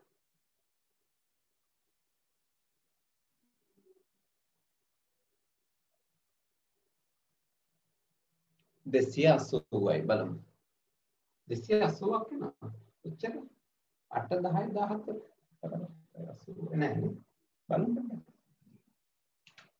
8 10 14 8 10 14 එච්චර ගණන් කියනවනේ දෙකෙන් බෙදෙනවා දෙකෙන් 4යි 5යි 7යි අවුනේ ලොකු ගණනක් කියන්න පුළුවන්. එතන දෙවරක් 4 8යි 8 වරක් 5 40 40 වරක් 4 280යි හරියට උත්තරය හරි 280යි. ඔන්න කුඩා පොදු ගුණාකාරය ප්‍රශ්න නැහැ. බෙදෙන්නේ නැත්තම් බෙදන්න බෑ. 8 10 14 හරි අවබෝධයක් ආවනේ. දැන් අපි ඊළඟට ගානට යමු.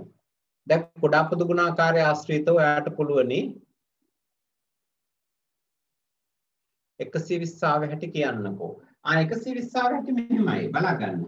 දැන් මේකේ 20යි 40යි 60යි කියන එක කමා දාලා අපි ලියනවා. ලියලා මේක බෙදාගෙන යනවා. දෙකෙන් බෙදෙනවානේ 20ට දෙකේව 10යි. දෙකෙන් බෙදෙනවා 40ට 20යි. දෙකෙන් බෙදෙනවා 60ට 30යි. දෙකෙන් බෙදෙනවා 10ට 5යි. දෙකෙන් බෙදෙනවා 20ට 10යි. බලා ගන්න. දෙකෙන් බෙදෙනවා 30ට 15යි. පහෙන් බෙදෙනවා 5ට 1යි. පහෙන් බෙදෙනවා 10ට 2යි. පහෙන් බෙදෙනවා 15ට 3යි. දැන් ආයෙ බෙදලා වැඩක් නැහැ. මොකද හේතුව බෙදුවොත් මේ ටිකම නෙන්නේ. ඒක නිසා අපි කරන්නේ මේ ඔක්කොම ටික ගුණ කරගෙන යනවා මේ. දෙවරක් 2 4යි 4ක් 5 20යි 20 වරක් 2 60යි 40යි 40 වරක් 3 120යි. ඔය ටික ඔක්කොම එකින් එක ගුණ කරගෙන ගියාම අපිට 120 ලැබෙනවා. ඒක තමයි බලාපොරොත්තු වෙන. ඒක තමයි මේකේ කුඩා පොදු ගුණාකාරයේ තේරුම තමයි මේ තුනේම පොදු එකක් වෙනවා. මොකද්ද පොදු එක වෙන්නේ කොහොමද? 20නුත් බෙදෙනවා 40නුත් බෙදෙනවා 60නුත් බෙදෙන කුඩාම සංඛ්‍යාව තමයි මේ තියෙන්නේ. ඒකයි අපි දැන් මේකේ ගණන් හදමු. මේක ප්‍රායෝගික ගණන් ඉන්නේ මේ විදිහට. ඔයාලා IQ මේ මට්ටමින් එන ඕනෑම ප්‍රශ්නයකට උත්තර දෙන්න පුළුවන් කුඩා පොදු ගුණාකාරය කියන ක්‍රමවේදය නැත්තම් ටෙක්නික් එක පාවිච්චි කරලා. උතර බලන්න. මගේ නිවසේ ඇති ඒ නම් බිත්ති ඔරලෝසුව විනාඩි 30කට වරක් බීප් නාදයන් නිකුත් කරයි. B නම් ඔරලෝසුව විනාඩි 45කට වරක් බීප් නාදයක් නිකුත් කරයි. එකක් විනාඩි 30කට වරක් නිකුත් කරනවා අනිත් එක විනාඩි 45කට වරක් නිකුත් කරනවා. මේ ඔරලෝසු දෙකම රාත්‍රී 12 කනිසම එකවර නාද වූයේ නම් නැවත ඔරලෝසු දෙකම එකවර නාද වන්නේ කුමන වේලාවටද කියලා අහන ප්‍රශ්නයක්. ඔන්න ඕක හොයන්න අපිට අනිවාර්යෙන්ම මේ කුඩා පොදු ගුණාකාරය කියන තියරිය පාවිච්චි කරන්න වෙනවා. අපි කරන්නේ මේකේ කුඩා පොදු ගුණාකාරය හොයනවා. මොකේද මේ බීප් නාද දෙන වෙලාවල් දෙකේ එකක් තමයි විනාඩි 30යි. හරිද? අනිත් එක විනාඩි 45යි. විනාඩි 30 සහ විනාඩි 45 කුඩා පොදු ගුණාකාරය හොයන්න. දෙකෙන් බෙදෙන්නේ නැහැ. තුනෙන් බෙදෙනවනේ. 10යි, 15යි. පහෙන් බෙදෙනවනේ. 2යි, 3යි. දැන් අපි ගුණ කරගෙන යමු. 3 වරක් 15යි, 15 වරක් 2 30යි, 37 90යි. අන්න විනාඩි 90කට පස්සේ තමයි නැවත ඔරලෝසු දෙකම එකවර බීප් නාදය දෙන්නේ. හොඳට මතක තියාගන්න. විනාඩි 90කට පස්සේ තමයි නැවත ඔරලෝසු දෙකම එකවර බීප් කියලා කියන්නේ.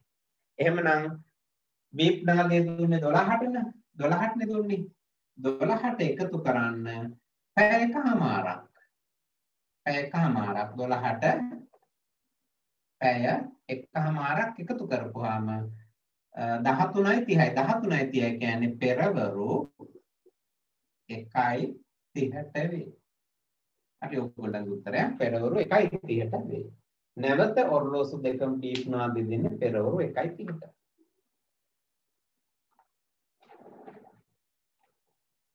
හරි හදාගන්න 1:30 AM.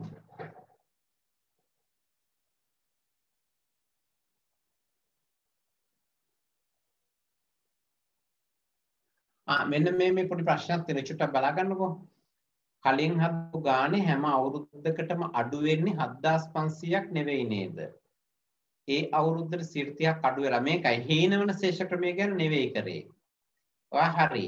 සමහර ඒවා වගේ තියෙනවා හීනවන ශේෂ ක්‍රමය කියලා. ඒ කියන්නේ 7000 ඒක මේක මෙන්ෂන් කරලා තිබුණේ නැහැ. ඒක පොඩි අඩුපාඩුවක් ටියුට් එකේ. ඒක මෙන්ෂන් කරන්න ඕනේ හීනවන ශේෂ ක්‍රමයේද මේක ඒක නිසා අපි උපකල්පනය කරා සරල මාර්ග ක්‍රමය කියලා. සරල මාර්ග ක්‍රමය කියලා කියන්නේ හැම අවුරුද්දකම එකම ලයින් එකෙන් අඩු වේගෙන යන එක. ඒක සරල මාර්ග ක්‍රමය කියලා අපි කියනවා සාමාන්‍යයෙන්. හීනවන ශේෂ ක්‍රමය කියලා කියන්නේ ෂේ අඩු කරලා පිරිවැන් ෂේ අඩු කරලා ඒන උත්තරේට ෂේ බලනවා. ඊට පස්සේ අර දෙක එකතු කරනවා. එකතු කරලා සමුච්චිත ෂේ අඩු කරලා ෂේ බලනවා. ඒ ක්‍රමය තමයි හීනවන. ඒකට වෙනම සූත්‍රයක් තියෙනවා. ඒ සූත්‍රය නම් ගොඩක් වෙලාවට ඔයගලන්ට මේ එක්සෑම් එකට පාවිච්චි කරන්න දෙන එකක් නැහැ. මොකද ඒක කැල් එක නැතුව හදන්න බෑ. එහෙම නැත්නම් ලඝු ගණක නැතුව හදන්න බෑ. ඒකට සෑම කරන එකක් නැහැ. එහෙම හැදුවාම එනවා 25725ක් එනවානේ. හරි. බලමු. එහෙම මෙන්ෂන් කරපු නැති නිසා මම එකෙම දුන්නේ. අනිත් එක එක්සෑම් එකට දෙන එකක් නෑ ඕක. හේතුව ඕක කැල් එකක් හෝ ලඝු ගණක වගුවක් නැතුව හදන්න බෑ. ඒක ගොඩක් වෙලාවට දෙන්නේ සරල මාර්ග ක්‍රමයට. මොකද ඔක්කොමල විභාග ලියන්න කොමර්ස් කරපු අය නෙවෙයිනේ. ඕකේ ඉන්නවා ආර්ට්ස් කරපු අය ඉන්නවා, මැත්ස් කරපු අය ඉන්නවා. ඒ අයට ඔය ෂේ ගැන එච්චර ලොකු අවබෝධයක් නැහැ. ඒ නිසා ගොඩක් වෙලාවට අර වගේ ගණන් තමයි දෙන්නේ. ඒක එච්චර හිතන්න එපා. ප්‍රශ්නාංක 2 බලාගන්න. අනේ 2ට කලින් 4ක් හදන්න. 1 සහ 4 හදලා ඉමු. 1 4 දෙකම එකම ගණන්. මහා පොදු සාධකයේ දාලා හතර ගණන් එනවා. මේ කවුද ඒකේ වෙලාවට ගණන් නම් මහා පොදු සාධකයේ දාලා හතර ගන්නොත් අනිවාර්යෙන් එනවා. ඒක වෙනම ස්ටයිල් එකක්. මේක වෙනම ස්ටයිල් එකක්. අපි මහා පොදු සාධකේ කතා කරමු වෙනම. එක අයිටම් අරගෙන කරාම හරි. මේ හතරවෙනි එක බලන්න. 7ට කියලා දාලා හොඳයි. ඉසංක සසංක අසංක යන මිතුරන් තිදෙනාට පිළිවෙලින් විනාඩි 2කට 3කට 5කට වරක් කිවිසුම් යයි. කිඹුන් යනවා. මේ දවස්වල නම් කිඹුන්ගේ බයයි. කොරෝනා කියලා බය හිතෙනවා.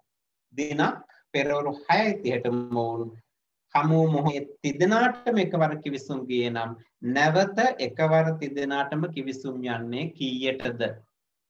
අන්න හදලා තියෙනවානේ හොඳයි. දැන් ඔයගොල්ලෝ සිටක් ගලා හදන්න පුළුවන් ඔයගොල්ලෝ. ඔයගොල්ලෝ තියරිය දන්න නිසා බොහොම ඉක්මනට හදා. එහෙම නැත්නම් කිඹුන් ඇර තමයි ඉන්න වෙන්නේ. ඔක තියරිය දැනගන්න ඕනේ. තියරිය දැනගත්තේ නැත්නම් කිවිසුම් යනවා එතනදී. එතකොට විනාඩි 2කට 3කට 5කට වරක්. හොඳට බලන්න. විනාඩි 2යි විනාඩි 3යි විනාඩි 5කට වරක් කිවිසුම් මේක බෙදන්න දෙයක් නැහැ. බෙදෙන්නේ නැහැනේ ප්‍රථම සාධකයේ ප්‍රථම සංඛ්‍යාවේ තියෙන්නේ. නැවත බෙදීමේ තේරුමක් නැහැ. අපි මේක වැඩි කරමු. 2 වැඩි කිරීම 3 වැඩි කිරීම 5. මොකද එකිනෙක බෙදෙන්නේ නැහැනේ. බෙදෙන්නේ නැති නිසා අපි 2 වැඩි කිරීම 3 වැඩි කිරීම 5 දෙවරක් 3 6 6 30යි. විනාඩි 30කට පස්සේ තමයි ආයෙ 3 දෙනාටම කිඹුන් යන්න පටන් ගන්න. එකවර. එහෙමනම් පෙරවරු 6:30ට කිඹුන් ගියා 3 දෙනාටම එකවර නැවත කිඹුන් යන්නේ 6:30 ධන 30. 6:30 ධන විනාඩි 30. 0.3 උදේ පෙරවරු 7ට වේ. නැවත දෙන්නටම කිඹුන් යන්නේ පෙරවරු 7ට. හරිද? ඕක හොඳ ප්‍රශ්නයක්. 7 am good. 7 am. හරි. ඔයා හදන්න දෙවෙනි ප්‍රශ්නේ. අමිල සහ අමිලා නොදුරු දිනක විවාහක වීමට නියමිතයි. ඇතිමුත් ඔවුන් දෙදෙනා අතර ඇත්තේ විශාල වයස් පරතරයකි. අමිල අවුරුදු 35ක තරුණයෙකි. අමිලාගේ වයසට අවුරුදු 7ක් එක්කලද අමිල ඇයට වඩා 8ක් වැඩිමල් වේ. අමිලාගේ වයස සොයන්න. අවුරුදු 20යිනේ. 20 කොහමද? බොහොම ලේසි. හොඳයි ඔයගොල්ලෝ හොඳයි දක්ෂයි. අන්න ඒ වගේ ටක් ගාලා බැලන්ස් වෙන විදිහට 8ක් හදන්න ඕනේ. දැන් ලොකු අමාරු ගණනුත් වෙනවා. ඒ අතරට මේ වගේ ඒවාත් වෙනවා. ඒක ආ කරන්න ඕනේ, බැලන්ස් කරගන්න ඕනේ. ඉක්මනින් මේ වගේ ඒවා ලේසි. ලේසි ප්‍රශ්න ඉක්මනට කරලා අමාරු ප්‍රශ්න ඊට පස්සේ කරලා ප්‍රශ්න නැහැ. මම ලේසි ඒවායි අමාරු ඒවායි දෙකම එකවර කරලා දෙක ගන්න බැලන්ස් කරගන්න ඕන ටයිම් මැනේජ් කරගන්න ඕන. ඒකට බොහොම දියුණු මට්ටමට එනවා. අමිලා නොදුරු දිනක විවාහ වීමට නියමිත වන ඔවුන් දෙදෙනා අතර ඇති විශාල පරතරයකි.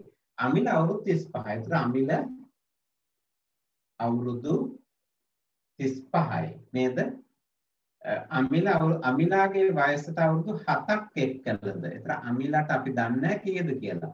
තව 7ක් එක්කලද අමිල ඇයට වඩා තවත් 8ක් බාලයි. ඒ 8ක් වැඩිමල් sorry. 8ක් වැඩිමල්. එතකොට සමස්තයක් විදියට 8යි 7යි 15ක් වැඩිමල්. නේද? එහෙමනම් අමිලාගේ වයස වෙන කොහමද? 35 රින 15. බොහොම ලේසි. 35 රින 15 අවුරුදු 20යි. තේරෙන්නේ නැත්නම් අහන්න. අදතරමින් කමෙන්ට් එකක් හරි දාන්න ඒක කියලා දෙන්න. ඔක ලේසි ප්‍රශ්නයක්. ඔයාලා හදන තුන්වෙනි එක. ප්‍රශ්නාංක 3 හරිනේ. 26250. හොඳයි මේක හොඳ ගණන්කාරෝ ටිකක් ඉන්නේ ටක් ගාලා හදනවා. very good. හරි. මේක වැඩිත් නෑනේ නේ. අපිත් ස්ලෝ කරගෙන යන්නේ. හදන්න. එකේ උත්තර ඇවිල්ලා වගේ පොඩ්ඩක් බලන්න. 26250 26250 ආව නෑ 26250 නේ. right. ඒක උත්තර ඇවිල්ලා තියෙනවා. අපි තව පොඩ්ඩක් chance එක දෙමු අනිත් පැයට හදන්න. මොකක්ද ඒක කියන්නේ? ගුවන්විදුලි යන්ත්‍රයක් මෙන් තෙගුණයක් රූපాయన යන්ත්‍රයක් මිලවේ. තුන්ගුණයක්. ගුවන්විදුලි යන්ත්‍රයක් සහ රූපాయన යන්ත්‍ර උපකරණ දෙක එකවර මිලදී ගැනීමේදී 15ක වට්ටමක් දෙනු ලැබුණ නිසා පියල්ට වැය වූ මුදල 89250කි. ගුවන්විදුලි යන්ත්‍රයේ වටිනාකම සොයන්න. කොහෙමු? විනාඩියකින් විතර. හොඳයිනේ. උත්තර දෙනවා ඉක්මනට.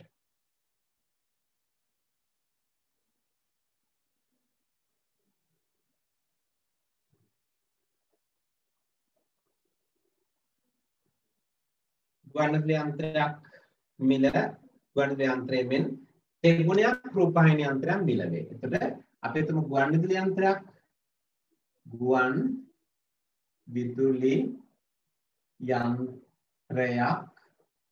X නම් රූපවාහිනී යන්ත්‍රයක් 3x ගුවන්විදුලි යන්ත්‍රයක් X නම් රූපాయన යන්ත්‍රයක් 3x වෙනවා. ඒ වගේ 3 ගුණයක් මිල වැඩිලු. නේද? එතකොට මේ උපකරණ දෙක එකවර මිලදී ගැනීමේදී 15ක වට්ටමක් දෙනු ලැබුණ නිසා පියාට වැය වූ මුදල 89250යි. එතකොට දෙකම එකවර ගන්නකොට 89250 දෙනවා 15ක ඩිස්කවුන්ට් එකක් දීලා. එහෙනම් අපි හිතමු විකුණුම් මිල P කියලා. විකුණුම් මිල ලකුණු කළ මිල sorry ලකුණු කළ මිල P නම් ලකුණු කළ මිල P නම් P වලින් 85ක් සමානයි 89250ක්. ඒ ඩිස්කවුන්ට් එකක් දීලානේ. P නම් ලකුණු කළ මිල P නම් P වලින් 85ක් 85ක් කියලා කියන්නේ 15ක ඩිස්කවුන්ට් එකක් දුන්නට පස්සේ මිල 89250. අපි සරල සමීකරණ එහා පැත්තට ගෙනියමු. P සමානයි 89250 වැඩි කිරීම 85න් 100 නේද? 85න් 100 හදාගෙන 89250 බෙදීම 85 වැඩි කිරීම 100 රුපියල් 1,50,000යි. අන්න ලකුණු කළ මිල රුපියල් 1,50,000යි. දැන් අපිට පුළුවනි ගුවන්විදුලි යන්ත්‍රයක් හා රූපాయన යන්ත්‍රයක් ලකුණු කළ මිල වෙන වෙනම හොයන්න. නේද? කොහොමද හොයන්නේ? ගුවන්විදුලි යන්ත්‍රයක් X රූපాయనයක් 3x දෙකේම එකතුව 4x. 4x සමානයි 1,50,000 නම් x සමානයි 1,50,000 බෙදීම 4. රුපියල් කීයද? 1,50,000 බෙදීම 4 කියන්නේ 26,250 නේ අහන්නේද? 26,250. හරි. ඔයගොල්ලෝ උත්තර ටික අපූර්වට දීලා තියෙනවා. බලන්න 26,250යි. තේරෙන්නේ නැති කෙනෙක් එහෙම ඉන්නවනේ චුට්ටක් අහන්න.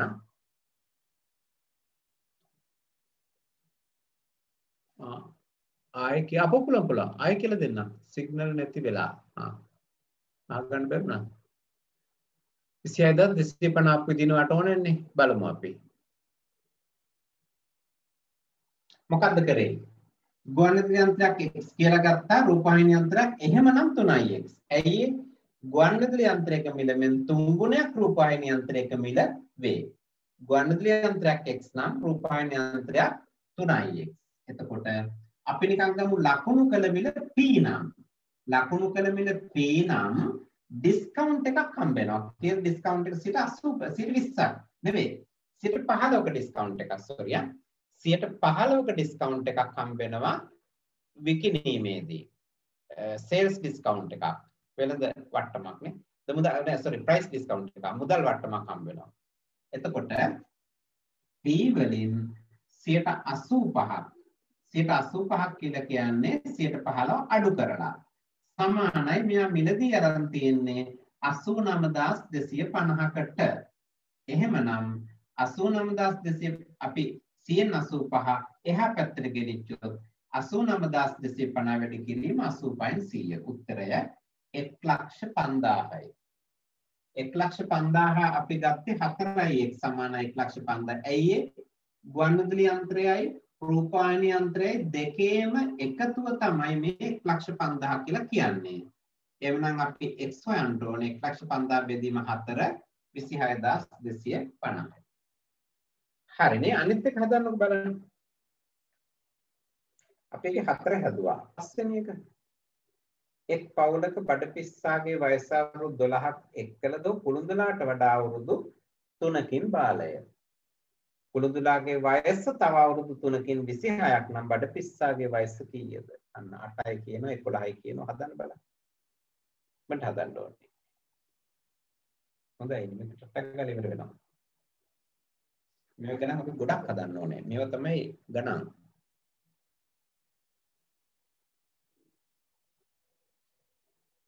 අටයි 11යි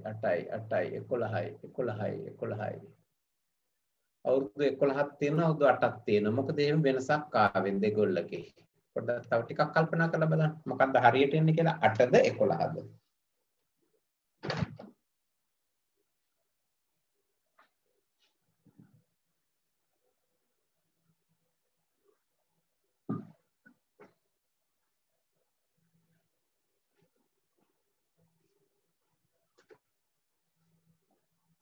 හරි.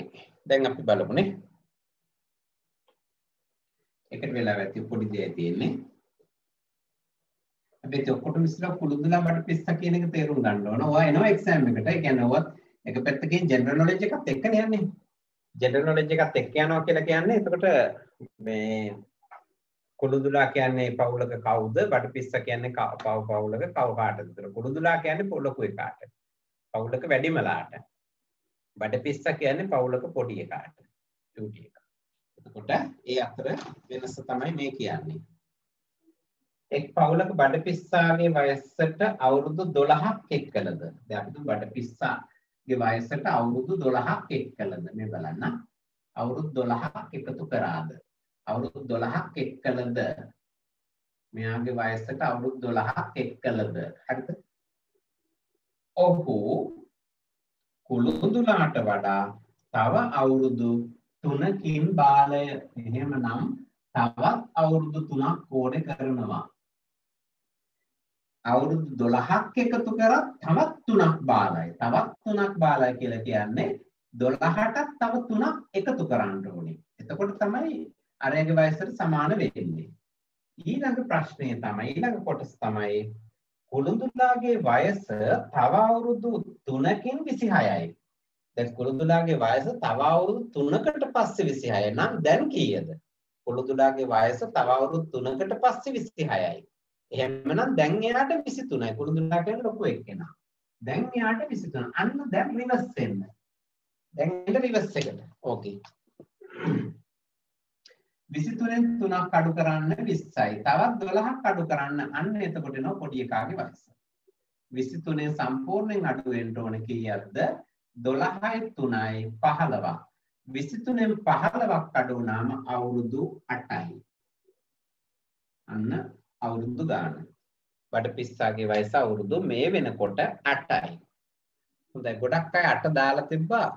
සමහරව 11 දාලා තිබුණේ වැරදිලා. ඒ ගන්න ආයි කියලා දෙන්න කියලා දපුව කියලා දෙන්න. සුදු දෙයක්. මෙහෙමයි මේකෙන් කියන්නේ. මොකක්ද කියන්නේ මේකෙන්? එක් පවුලක බඩපිස්සාගේ වයසට අවුරුදු 12ක් එක්කද අපි තුන් බඩපිස්සා මෙතන ඉන්නේ කියලා. එයා තව අවුරුදු 12ක් එකතු කරත් කුළුඳුලාට වඩා තවත් 3කින් බාලයිලු. එහෙමයි පටලවලා දෙන්නේ ඔයාට. ඒ චින්තන ශක්තිය වැඩි කරන්නේ නැහැ. 12ක් එකතු කරාද තවත් අවුරුදු 3කින් බාලයිලු. එහෙමනම් තවත් අවුරුදු 3ක් එකතු කරන්න ඕනේ. 12කුත් එකතු කරලා තවත් අවුරුදු 3කුත් එකතු කරන්න ඕනේ. ඒක සම්පූර්ණයෙන්ම කුළුඳුලාගේ බඩපිස්සගේ අතර වයස් පරතරය අවුරුදු 15යි. ඔන්න ඔක තේරුම් ගත්තා නම් හරියි. කුළුඳුලාගේ බඩපිස්සගේ වයස් පරතරය අවුරුදු 15යි. හැබැයි මෙතන කියන්නේ වෙන කතාවක්. මොකද්ද? තව අවුරුදු 3කින් කුළුඳුලාට 26යිලු. තව අවුරුදු 3කින්. එතකොට තව අවුරුදු 3කින් 26 නම් දැන් යාට 23ක් වෙන්න ඉතින්. ඒක අපි තේරුම් ගන්න ඕනේ. තවත් අවුරුදු 3කින් කතාවක් නෙවෙයිනේ අපිට දැන් ඕනන්නේ. තව අවුරුදු 3කින් 26යි නම් දැන් යාට අවුරුදු 23යි. එහෙමනම් කුළුඳුලාගේ දැන් වයස කීයද? 23න් 15ක් අඩු කරාම අවුරුදු 8යි. හරි ඔහොමයි එන්නේ. චුට්ටක් තේරුම් ගන්න. හොඳට කියවන්න ඕනේ. කියවන්න තේරුම් ගන්න. ඒ ටික ඔක්කොම කෙරෙන්න ඕනේ. හරි 6. පාපති තරංගයක් අවසානයේදී විදුර මధుරට වඩා තප්පරයක් කලින්ද චතුරට වඩා තප්පර දෙකක් පසුවද තරංගය නිමා කරන ලදී. විසුල විදුරට කලින්ද විපුල මధుරට පිටුපසින්ද තරංගය නිමා කළ අතර එකිනෙකා අතර පැමිණීමේ පරතරය තප්පරයක් වූවා නම් පළමුව තරංගය අවසන් කළේ කවුද?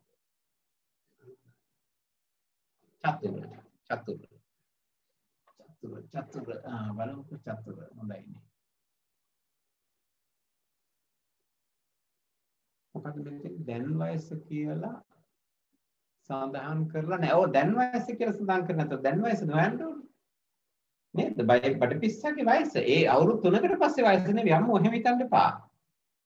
දැන් වයස කියන්නේ දැන් වයස. ඒ කියන්නේ දැන් වයස කියලා එහෙම කියන්නේ නැහැ. අන්න විසුල කියලා දෙන චතුර විසුල චතුර. තව තියෙනවද උත්තර?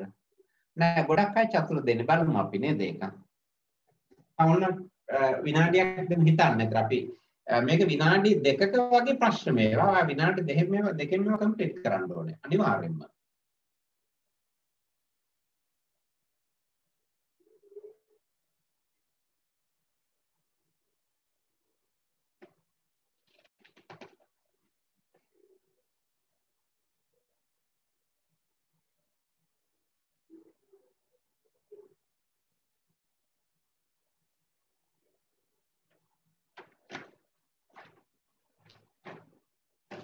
හරිද? වෙලාව හරි දැන්.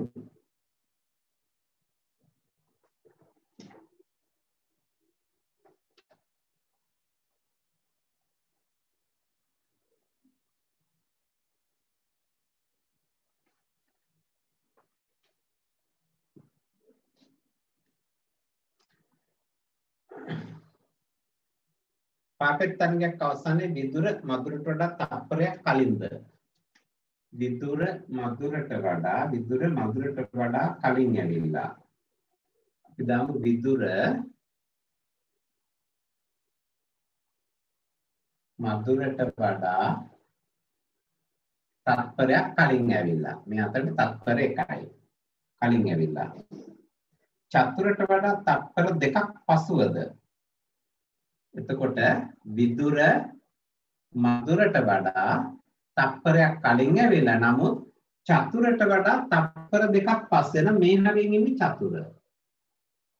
චතුරට වඩා තප්පර දෙකක් පස්සේ මෙයා 1යි 2යි 3යි. මෙයාට 3යි තප්පරයක් එහාට කියලා මధుර. රයිට්. ඒ ටික නතරින් කියන්නේ කොහොම ලියා ගන්න ඕනේ. නිමා කරන ලදී. විසුල විදුරට කලින්ද? විසුල විදුරට කලින්. එහෙනම් මෙතන විසුල. විසුල විදුරට කලින්ද විපුල මధుරට පිටුපසින්ද? විපුල මధుරට පිටුපසින් විපුල. හරිනේ. මේ සියලු දෙනා අතර තප්පරේ තමයි තියෙන්නේ. නේද? නිමා කළ අතර එකිනෙක අතර පැමිණීමේ පරතරය තප්පරයක් වුණා නම් හරිනේ තප්පරේ එහෙමම තියෙනවා. එහෙමනම් ඉක්මනින්ම නිම කරේ කවුද? ඕගොල්ලෝ හරි චතුර. චතුර තමයි ඉක්මනට තරගය නිමා කරලා තියෙන්නේ මේ වෙනකොට. හරි 7ත් හදන්න.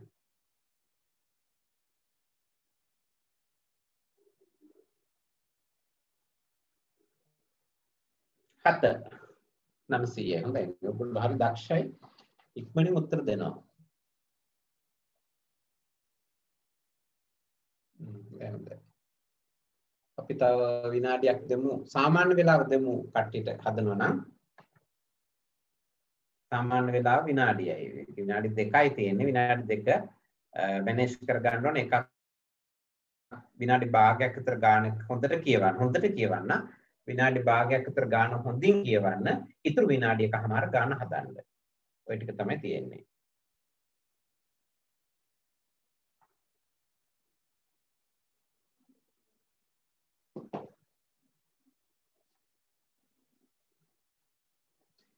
හරිනේ මේකත් අපි බලමු.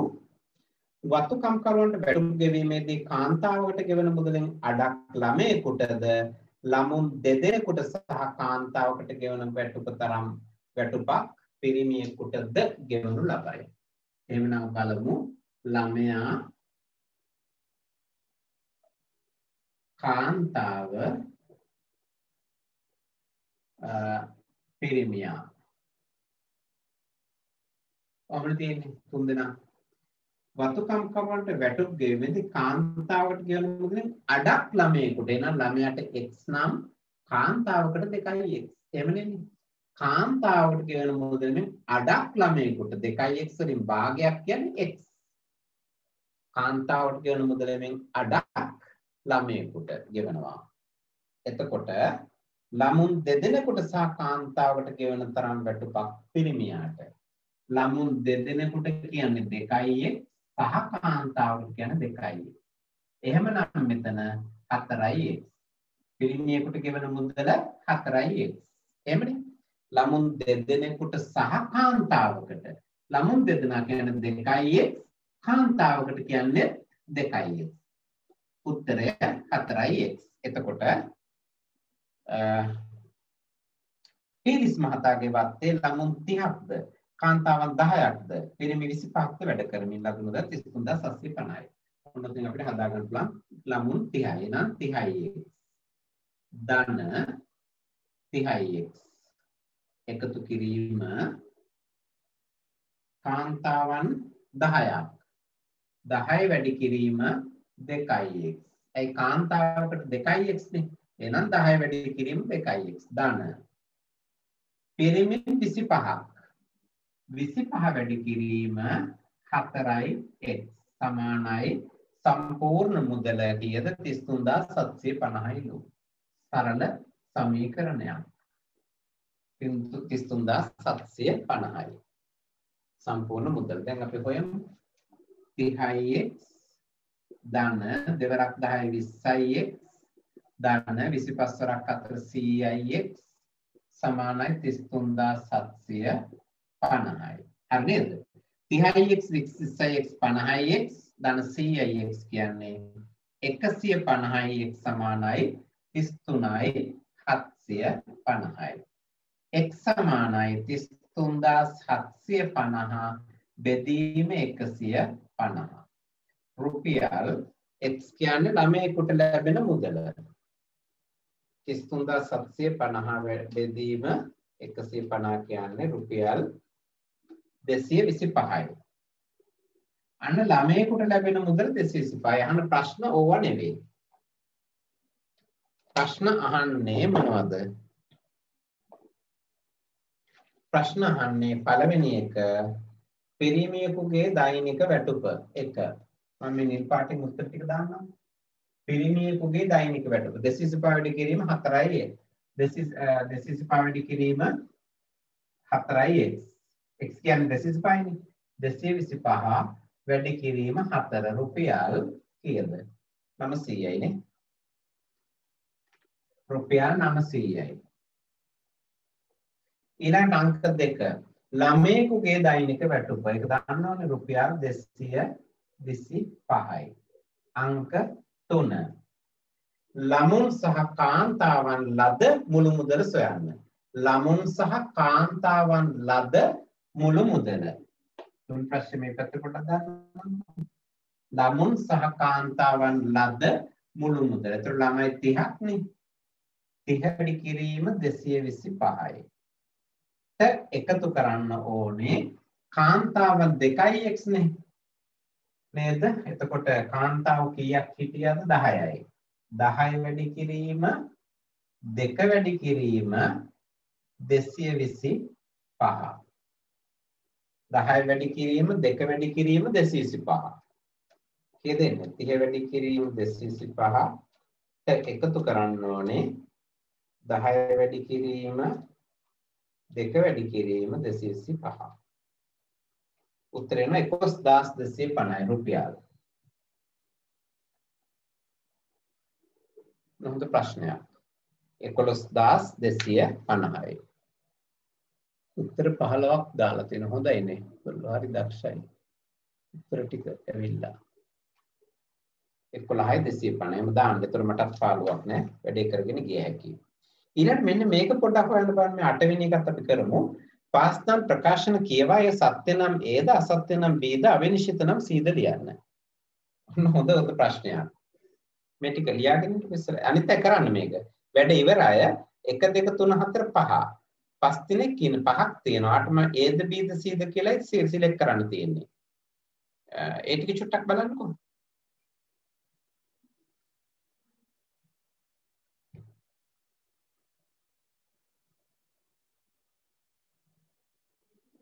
මේකට වෙන් කරපු වෙලාව ඉවර කවන්න මේකත් හදමු. තව පැය භාගයක් අපි වෙන් කරගත්ත මොකේද අර මේ මොනවාද සංඛ්‍යා රටාවට එකක් ඕනේ. ඒවා විතර වෙන් කරගෙන කරමු දවස් ගොඩක් වැඩ කරනවා. විවිධාකාර වැඩ කරනවා. හරි.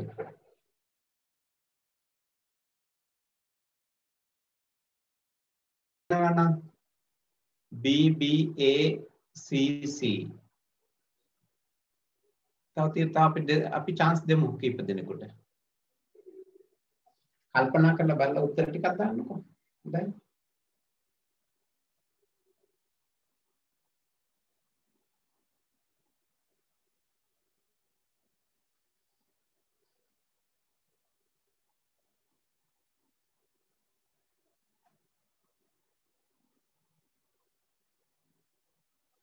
නෑ තව answers එනවා අඩුයිනේ.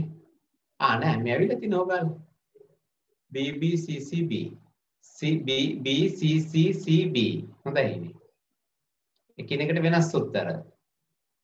ඒ කියන්නේ එක එක්කෙනාගේ perception එක දකින්න විදිය. එකයි ඔක වෙන්න ඕනේ. ඇත්තටම ඔක IQ මට්ටමේ බලන එක එක්කෙනා දකින්න විදිය. මේ ප්‍රශ්නෙට එයා මූණ දෙන විදිය. හොඳයිනේ ඔයගොල්ලෝ. CCAAB. බලන්න එක එක්කෙනා එක එක උත්තර දෙන්න. ඒතර යම් අයගේ බෞද්ධයෙක්ගේ උත්තර වර්ධිනවා. ඒ වර්ධින හේතුව තමයි ඔයාගේ දැක්ම එතන ඒ වෙලාවේ ටක් ගාලා හිතන විදිය. කියන්න පුළුවන් එහෙම. බලමු අපි. අනිත් මේක ඉවරනම් අපි සාකච්ඡා කරමුද? ඒක නම් එච්චරකුත් මේක නැහැ. පාස්තන් ප්‍රකාශන කියවා බලා සත්‍ය නම් Aද ඇත්ත නම් A බොරු නම් B හිතා ගන්න බැරි නම් C අවිනිශ්චිත නම් C. අවිනිශ්චිතයි කියන අපිට හිතා ගන්න බෑ. ෂුවර් නෑ. හොඳට බලන්න. පළවෙනි එක. සිහින් සිරුරක් සහිත කාන්තාවන් පිරිමින්ට බිය නැතයි සමාජයේ මතයක් ඇත. එහෙම තියනවලු මතයක් තියෙන්නේ. හරිද? සමාජයේ මතයක් තියෙනවා. සිහින් සිරුරක් තියෙන කෙට්ටු කාන්තාව පිරිමින්ට බය නැහැ කියලා. හරිද? එතකොට අමාලි උපතින්ම සිහින් සිරුරක් ඇති තැනැත්තියකි. ඒ නිසා ඇය පිරිමින්ට බය නැත. අන්න බලන්න. අමාලි කෙට්ටුයිලු. අමාලි පිරිමින්ට බය නැල්ලු වෙනද? ඕක අපිට හිතන්න පුළුවන්ද? ඕක C. ඇයි ඕක අවිනිශ්චිතයි. මෙහෙමනේ සමාජ මතයක් ගැන මේ කතා කරන්නේ. සමාජයේ මතයක් තිබුණටම අමාලි එහෙම වෙයි කියලා අපිට හිතන්න බෑ. ඒක නිසා ඕක අවිනිශ්චිතයි. පළවෙනි එකට එන්නේ C අවිනිශ්චිතයි. ගොඩක් අය දාලා තිබ්බා. ඊළඟ එක යමෙක් දේශපාලඥයෙකුද ඔහු බොරු කියන්නේ. දේශපාලඥයෙක් යමෙක් දේශපාලඥයෙක් ඔහු බොරු කියනවා. දේශපාලඥයද ඔහු බොරු කියන්නේ ඇත්තනේ. යමෙක් දේශපාලඥයෙක් නම් එයා අත්‍තරම බොරු කියන කෙනෙක්. පැහැදිලිව බොරු කියනවා. අමිල බොරු කියන්නේ කි. ඒ බැවින් අමිල දේශපාලඥයෙක්. අන්න ඒක වෙන්න බෑ. B ඒක අසත්‍යයි ප්‍රකාශයයි. අමිල බොරු කිව්ව පළියට දේශපාලකෙක් වෙන්නේ නැහනේ. දේශපාලකෙක් වුණ පළියට බොරු කියන්න පුළුවන්. දේශපාලකෙක් වුණා නම් අනිවාර්යෙන් බොරු කියනවා. නමුත් බොරු කියන පළියට අමිල දේශපාලකෙක් වෙන්නේ නැහැ. ඒක ප්‍රකාශයේ සත්‍ය නැහැ. අපිට සත්‍ය නැහැ කියලා කෙලින්ම කියතයි. C කියලා දාලා තිබ්බ සමහර එහෙම බෑ. C නෙවෙයි ඒක එන්නේ. C නෙවෙයි ඒක B වලට ගන්න. මොකද ඒක අනිවාර්යයෙන්ම B කියලා එන්නේ. ඒක මේ අපිට නිශ්චිතව කියන්න පුළුවන්. අවිනිශ්චිතතාවයක් නැහැ. දැන් කාටවත් තර්ක කරන්න පුළුවන් අමිල දේශපාලඥයෙක් දන්නේ නැහැ කියලා. එහෙම බෑ. එහෙම බෑ කියලා අදහස් කරන්නේ ප්‍රකාශය තර්කානුකූලව හිතන්න ඕනේ.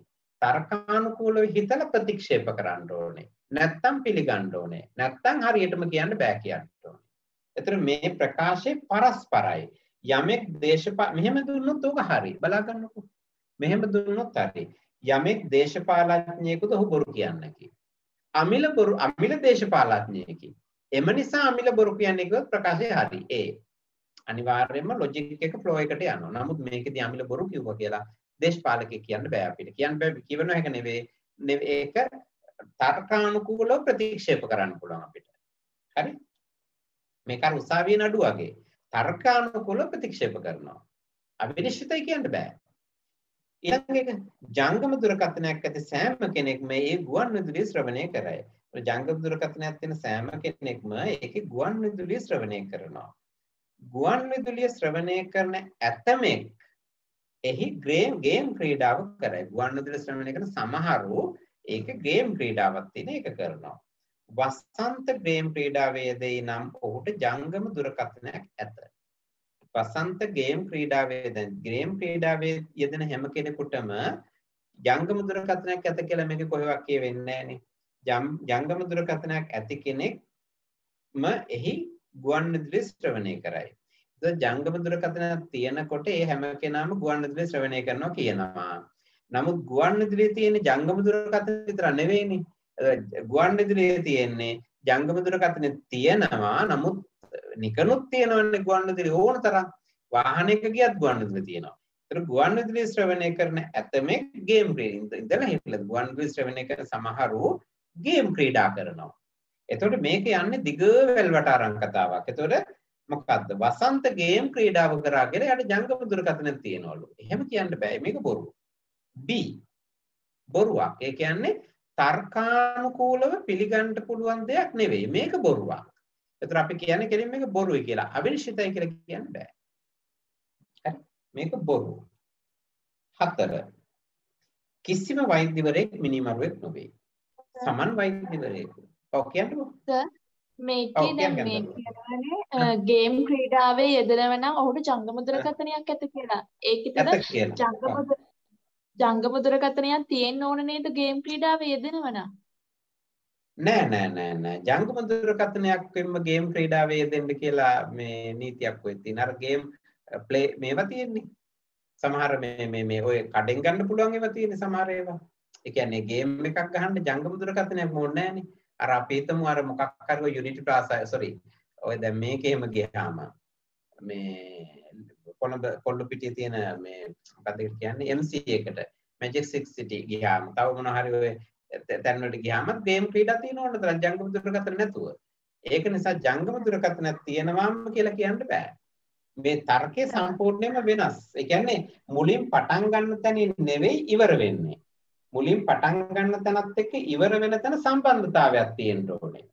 පටන් ගන්න තැනයි ඉවර වෙන තැනයි කිසිම සම්බන්ධයක් නැහැ. දැන් ඔයා කියන ලොජික් එක හරි වෙන්න පුළුවන්. දැන් ජංගම දුරකථනයෙන් තමයි ගොඩක් කට්ටිය ගේම් ගහන්නේ. නමුත් ඒක ගැන නෙවෙයිනේ මේ කියලා තියෙන්නේ. මේ කියලා දෙන්නේ වෙනස් කතාවක්. හොඳට බලන්න. ජංගම දුරකථනයක් ඇති සෑම කෙනෙක්ම ගුවන් විදුලිය සේවනය කරනවා. හැම කෙනෙක්ම. එහෙනම් මෙහෙම දුන්නා නම් හරි. ජංගම දුරකථනයක සෑම කෙනෙක්ම මේ ගුවන් විදුලිය ශ්‍රවණය කරයි. අනිල්ට ජංගම දුරකථනයක් ඇත. එම නිසා අනිල් ගුවන් විදුලිය ශ්‍රවණය කරා. අන්න හරි. ඒක ලොජික් එකක් පිළිගන්න පුළුවන්. දැන් මෙහෙම දුන්නොත් වැරදි. ජංගම දුරකථනයක් ඇති සෑම කෙනෙක්ම ගුවන් විදුලිය ශ්‍රවණය කරයි. අනිල් ගුවන් විදුලිය ශ්‍රවණය කරයි. එම නිසා අනිල් ජංගම දුරකථනයක් ඇත. වැරදි. අන්න ඒ වගේ දුන්නොත් වැරදි. මොකද ජංගම දුරකථනයක් ඇති සෑම කෙනෙක්ම ගුවන් විදුලිය ශ්‍රවණය කරා උනාට ගුවන් විදුලියක් ඇති සෑම කෙනෙක් ශ්‍රවණය කරන සෑම කෙනෙක්ම ජංගම දුරකථනයක් තියෙනවා කියලා කොහෙවත් කියන්න බෑ. ඒක කාටවත් කියන්න බැරි දෙයක්. ඒක ලොජික් එකක් විදිහට ප්‍රතික්ෂේපයි. හරිද? මේක බලන්න හතරවෙනි එක. ඔයා හොඳට බලන්න ඕනේ. මේවා හරි thinking වර්ධනය වෙන දේවල්. ඔළුව මේ පොඩ brain wash එකක් ඇත්තටම. කිසිම වෛද්‍යවරයෙක් සර් දැන් සාමාන්‍යයෙන් මේ වගේ ප්‍රශ්නයක් ආවයින් පස්සේ දැන් සර් කියපු විදිහට බාහිර ලෝකෙත් එක්ක හිතට ගන්න ඕනේ නැත්නම් මේ ප්‍රශ්නේ අපිට දීලා තියෙනවා නෑ කිසිසේත්ම බාහිර ලෝකයක් එක්ක හිතන්න එපා. මේක ලොජික් එක බලන්න. මේක තනිකර දරුවෝ තියෙන ලොජික් එකක්. ඒ ලොජික් එකයි ඔයා ගන්න ඕනේ. මේ ලොජික් එක හරියද නැද්ද? දැන් අපි තුමු දැන් උසාවියකට ගියාම උසාවියේ නඩු කඩන්නේ කොහොමද? ලොජික් එකකින්නේ. ඒ ලොජික් එකත් එක්ක තමයි මේක යන්න ඕනේ. දැන් ලොජික් එක අවුල් නම් මේක ප්‍රතික්ෂේප කරනවා. බාහිර ලෝකයක් එක්ක යන්න එපා. බාහිර ලෝකයක් එක්ක ගියොත් එහෙම ඔයාට ගොඩාක් දේවල් හිතන්න වෙනවා. එතකොට මේකේ තියෙන ලොජික් එකත් එක්ක ඒක ක්ලෑෂ් ටැලි වෙන්නේ නැති වෙන්න පුළුවන්. ඒක නිසා වත් අනිකරම යන මේක බලන්න මේකෙන් තේරෙයි. කිසිම වෛද්‍යවරයෙක් මිනිමරුවෙක් නෙවෙයි. සමන් වෛද්‍යවරයෙක්. ඔහු මිනිමරුවෙක් නෙවෙයි. අන්න හරි. සමන් වෛද්‍යවරයෙක්. දැන් මේකේ කියනවනේ කිසිම වෛද්‍යවරයෙක් මිනිමරුවෙක් නෙවෙයි. සමන් වෛද්‍යවරයෙක්. එහෙනම් සමන් මිනිමරුවෙක් නෙවෙයි. හරි. අන්න ඒ වගේ ගන්න ඕනේ. එතකොට අපිට හිතන්න පුළුවන් ද ගේම් ගහන්න හරිද? සර් ඔව්. ජංගම දුරකථන ඇති සෑම කෙනෙක්ම එහි ගුවන් විදුලි ශ්‍රවණය කරයි කියලා තියෙන සර්. එතකොට එයා ශ්‍රවණය කරන්නේ ජංගම දුරකථනය. එතකොට ගුවන් විදුලි ශ්‍රවණය කරන ඇතමෙක් එහි ගේම් ක්‍රීඩාව කරයි. කියන්නේ යාලා ගුවන් විදුලි ශ්‍රවණය කරන ඇතමෙක් එහි ගේම් ක්‍රීඩාව කියන්නේ ඒත් ෆෝන් එකකින් ගේම් ක්‍රීඩාව නෙමෙයිද? ගුවන් විදුලි ශ්‍රවණය කරන ඇතමෙක් ගුවන් විදුලිය සමග ගේම් ක්‍රීඩාව කරයි. ගුවන් විදුලිය ශ්‍රවණය කරන ඇතමෙක් ගුවන් විදුලිය සමග ගේම් ක්‍රීඩාව කරයි. අන්න හොඳට වා කල්පනා කරන්න ඕනේ ගේම් ක්‍රීඩාවක් කියලා කියන්නේ මොකක්ද? දැන් අපි ටිකක් ඒකට thinking වෙන්න ඕනේ. කියන්නේ ගේම් ක්‍රීඩාවක් කියන්නේ ඔයා හිතන විදිහට ඔය ජංගම දුරකථනයත් එක්ක කරන මෙහෙම ඔබ කීන් ගාන එක විතරක් නෙවෙයි ගේම් කියන්නේ. දැන් අපි හිතමු අපි ක්‍රිකට් ගැහුවත් එක ගේම් එකක්. හරිද? ෆුට්බෝල් ගැහුවත් එක ගේම් එකක්. ගුවන් විදුලියේ තියෙන සමහර වැඩසටහන් තියෙනවනේ අපි face to face අපි ප්‍රශ්න විචාරාත්මක සමහරක්. අන්න ඒවත් සමහර ගේම්. ඒවත් ගේම් කියන්නේ මේකක් නෙමෙයි මේ සෙල්ලමක් නේ. ඒ සෙල්ලම් තියෙනවනේ රූපවාහිනී යන්ත්‍රය ගත්තොත් එහෙම එක සෙල්ලම්. දැන් ඔය තියෙනවනේ එක අර මේ පොඩි උන් දාලා මේ චක්‍රයක් කරකවනවා. අන්න ඒව ගේම්. ඒතර ගුවන් විදුලියෙත් ගේම් තියෙන්න පුළුවන්. රූපවාහිනියෙත් ගේම් තියෙන්න පුළුවන්.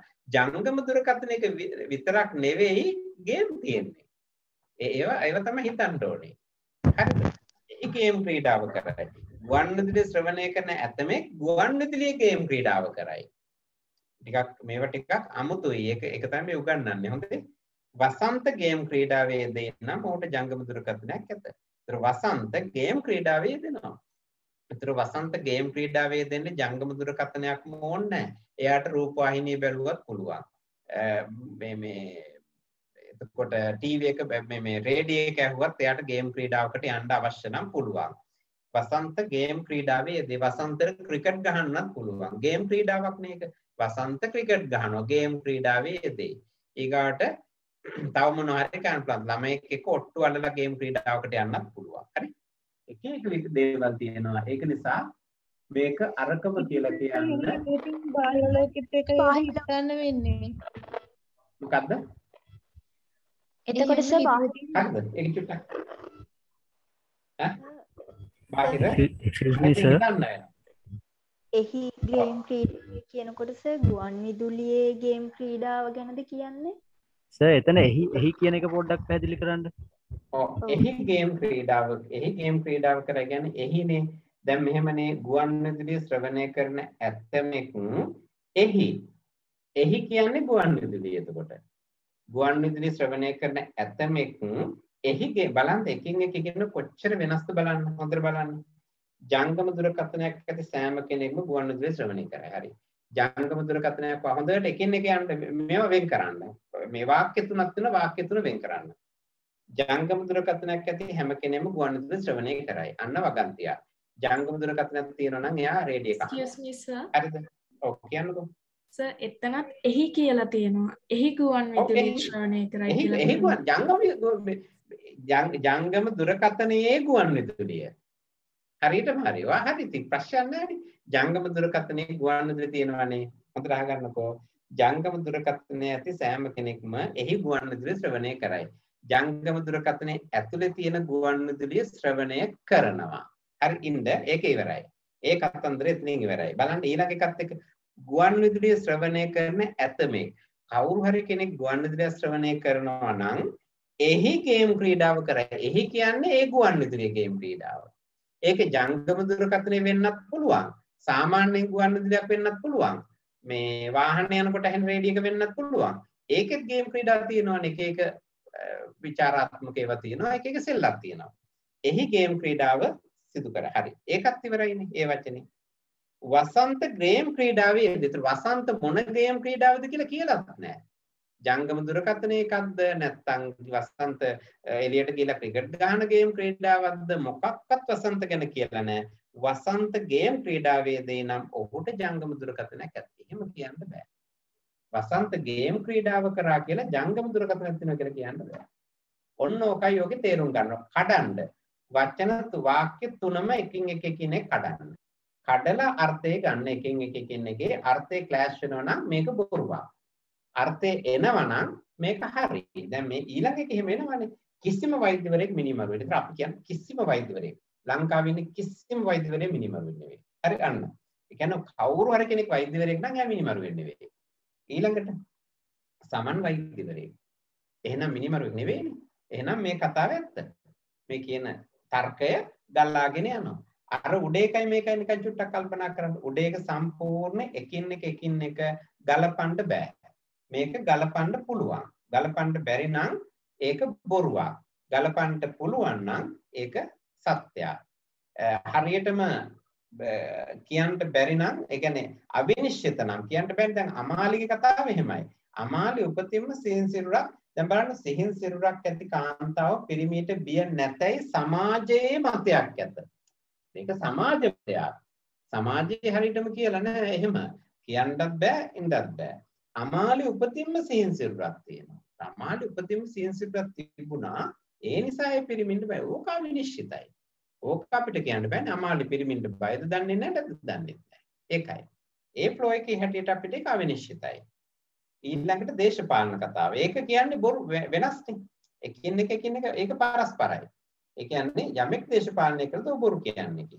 අමිල බොරු කියනවා. එහෙනම් අමිල දේශපාලකෙක් කියලා කියන්න බෑ. අමිල දේශපාලකෙක් ඒම නිසා ඔහු බොරු කියන්නේ කිව්වොත් සත්‍යයි. නැත්තම් අසත්‍යයි. සත්‍යයි නැත්තම් අසත්‍යයි. ඒක අවිනිශ්චිතයි කියන්න බෑ. වෛද්‍යවරයා කතාව සත්‍යයි. මෙලොව සෑම සත්‍යයකටම මවක් ඇත. අලියා සිව්පාවිගේ. අලියාට මවක් නැත. මේක අසත්‍යයි. හරිනේ හොඳට තේරුම් ගන්න ඕනේ. වෙලාව ගිය සෑහෙන්න හොඳයි. හොඳ ලොජික් එකක්. අර ටික කරන්න බැරි වේ වගේ අපිට. ඒක ඊළඟ දවසට දාමු එමුනන්නේ. මේ හොඳ මේකක්. මේව නම් එන්නවා ඉතින්. මේව ඉතින් ඔයා තව අපි කරමු. මේ වගේ තව අපි හැමදාම වගේ එකක් කරමු. එතකොට ඔක චුට්ටක් හරියනවා. ඔක මුලින් වාද විවාද තිබුණාට මං හිතන්නේ තව ඔක 20ක් 50ක් විතර කරද්දී ඔය වාද විවාද එන එකක් නැහැ. Excuse me sir. ඔව් කියන්න. වෛද්‍යවරයාගේ අවිනිශ්චිතයි නේද? වෛද්‍යවරයාගේ අවිනිශ්චිත වෙන්නේ කොහොමද? අපෝ නෑ. කිසිම ඔයා බලන්න කිසිම වෛද්‍යවරයෙක් මිනිමරුවෙක් නෙවෙයි කියනවනේ. ඒ කියන්නේ ඔයාගේ Aද Bද Cද Dද දන්නේ කවුරුත් වෛද්‍යවරයෙක් නම් මිනිමරුවෙක් නෙවෙයි. සමන් වෛද්‍යවරයෙක්. සමන් වෛද්‍යවරයෙක්. එහෙනම් ඔයා කියන්නේ සමන් වෛද්‍යවරයා මිනිමරුවෙක් ද කියලාද? නෑ. මිනිමරුවෙක් නෙවෙයි එහෙනම් එයා. කියනවනේ කිසිම වෛද්‍යවරයෙක් මිනිමරුවෙක් නෙවෙයි. සමන් වෛද්‍යවරයෙකු. ඔහු මිනිමරුවෙක් නෙවෙයි. හරිනේ. ආයෙක ලොජික් එකක් නැහැ. ඒක තර්ක කරන්න බෑ අපිට. සමන් වෛද්‍යවරයෙක්. එම නිසා සමන් මිනිමරුවෙක් නෙවෙයි. කියන්න ප්‍රශ්න. නම් වෙනේ කරන්නකො. මේක කරලා ඉවර කරමු නේ. මේ කියන්නේ මේ ටික තව පැය කාලක් විතර අපිට තියෙන්නේ. චුට්ටයි විනාඩි 10යි. විනාඩි 10 minutes අතන අර ටික ඉවර කරන්න බැරි වෙයි. අපි එතකම් මේකම කරමු. අවුරුදු උත්සවයක ප්‍රධාන අංගය වන ගමහරහා දිවීමේ තරගය සඳහා ක්‍රීඩකයන් 100 දෙනෙකු සහභාගී වන බැවින් ඔවුන්ට අංක ලබා දීමට අවශ්‍ය කාටවත් මුද්‍රණය කිරීමේදී අංක 1 සිට 100 දක්වා බිඳුවේ ඉලක්කම් කී වරක් ලිවිය යුතුද? 20 වරයි. බලන්නකෝ තව එනවනේ.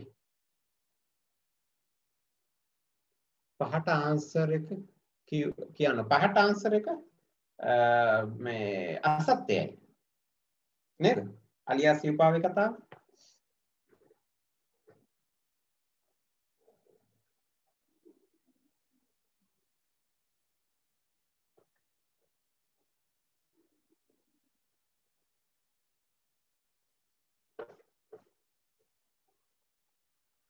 right. B 9 12 B 20 මොකද්ද මේ? හරි 100ත් එක්ක අන්න එතන පොඩි ප්‍රශ්නයක් නම් තියෙන 100ත් එක්ක කියලා ගන්න රෝම ඉලක්කම් 5ට රෝම ඉලක්කම් 5 ඒක උත්තර දුන්නනේ 100ත් එක්ක තමයි. හැබැයි පොඩි ප්‍රශ්නයක් තියෙනවා මේක දක්වාත් එක්ක කියන එක නම් පොඩි ඉෂුව එකක් තියෙනවා. නමුත් මේක 100ත් එක්ක තමයි ගන්න ඕන අපි. කොහොමද දෙන්නේ? ඒක ලේසි. ඒ වගේ ප්‍රශ්න අරවා හිතන්න එපයි. 0.1 0.2 0.3 0.4 0.5 0.6 0.7 0.8 0.9 10 20 30 40 50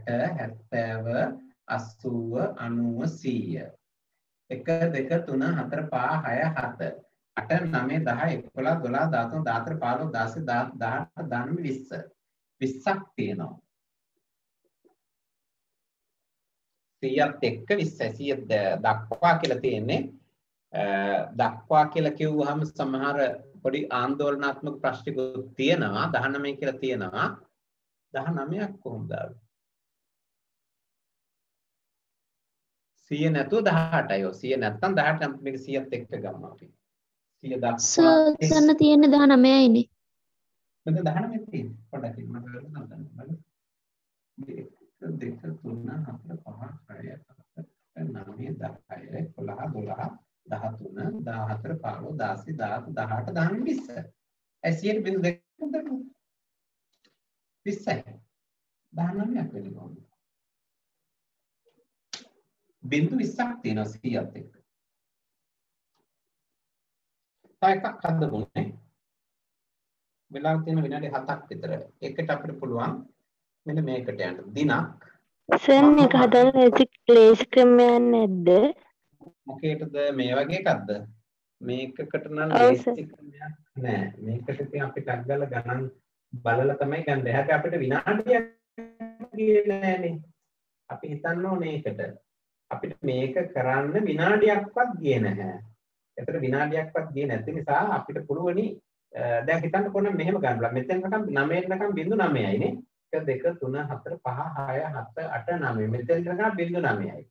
එතනින් එහාට 0.10යි. ඒ 10යි මේ 100ත් එක්කනේ. එතකොට 10යි 9 නෑ 9යි ඉතුරු ටිකට 11යි සර්.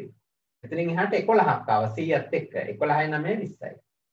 එහෙම හදන්නත් පුළුවන්. නැත්නම් ඉතින් මේක ටක් ගාලා ඔය කටුකොලේ ලියාගෙන බින්දු ටික ගණන් කරලා ගන්නත් ගොඩක් අයට පුළුවන්. හරි ඊළඟට යමු අපි. දිනක් මම මගේ මිතුරා හමුවීමට අලුයම 5යි 5ට නිවසින් පිටත් වී යතුරු පැදියෙන් විනාඩි 35ක් ගොස් ඒ විගසම පැමිණි දුම්රියෙන් පැය 4යි විනාඩි 20ක් ගොස් ඒ විගසම පැමිණි බස් රථයෙන් විනාඩි 45ක් සහ එතෙන් සිට පයින් විනාඩි 28ක් ගේනම් මගේ ගමනට ගත වූ කාලය කීයද මා මිතුරාගේ නිවසට යන විට වේලාව කීයද? අනෝද ප්‍රශ්නයක් පොඩ්ඩක් බලන්න බලන්න. ඔයගලන්ට ඔක පුළුවන්. පැය 6 විනාඩි 8යි කියලා තියෙනවා. උදේ 11:30 11:3 කියලා එක්කෙනෙක් ලියලා 11:13 කියලා තව එක්කෙනෙක් ලියලා බලමු. පැය 8යි විනාඩි පැය 6යි විනාඩි 8යි විනාඩි 8යි 11:13 එක්කෙනෙක් 11යි 13 එක්කෙනෙක් 11යි 3 තව එක්කෙනෙක් බලමු. තව උත්තර තියනවද? පැය 6යි විනාඩි 5ක් ගෙන් දෙනවා තව එක්කෙනෙකුට. පැය 5යි විනාඩි 58යි තව එක්කෙනෙකුට. අන්න බලන්න එක එක different answers. එක එක්කෙනාගේ එක එක උත්තර එනවා. තා බලන්න. හොඳයි. ඔයගොල්ලෝ හරි හොඳයි. තර්කානුකූලයි, දක්ෂයි, ඉක්මනට උත්තර ලියනවා. මං හිතන්නේ ෆේල් වෙන්න අමාරුයි කිය. මේ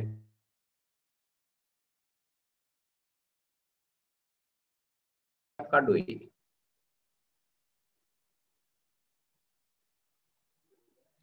බොහොම ඉක්මනට මේක අල්ලගෙන ඔයගලන්ට හොඳට රිසර්ච් ගන්න පුළුවන්. right. වෙලා යන නිසා අපි කරමුනේ.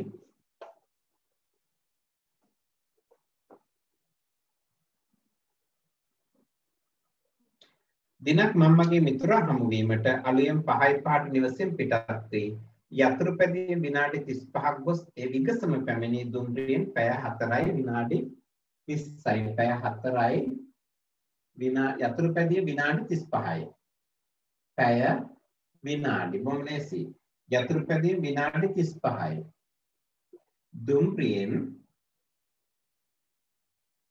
පැය 4යි විනාඩි 20යි සහ බස්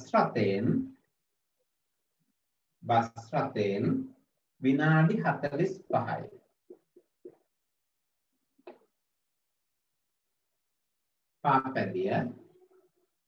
පාපැදිය මේක දුම්රිය මේක බස්රිය. බලමු අපි. දැන් මෙතන 35යි 20යි 45යි එකතු කරන්න ඕනේ. ඒවා විනාඩි. 35යි 20යි 45යි එකතු කරනකොට විනාඩි 100යි. විනාඩි 100යි කියලා කියන්නේ කීයද? පැය. පැයකුයි විනාඩි 8ක් වෙනවද? මෙහෙම මේ ටික එකතු කරන්න ඕනේ. 35යි 5 10න් බිඳුවක් දානවා. පොඩකින් ඔයගොල්ලෝ කරලා තියෙන කොහොමද කියලා බලමු. 3 2යි 5යි 4යි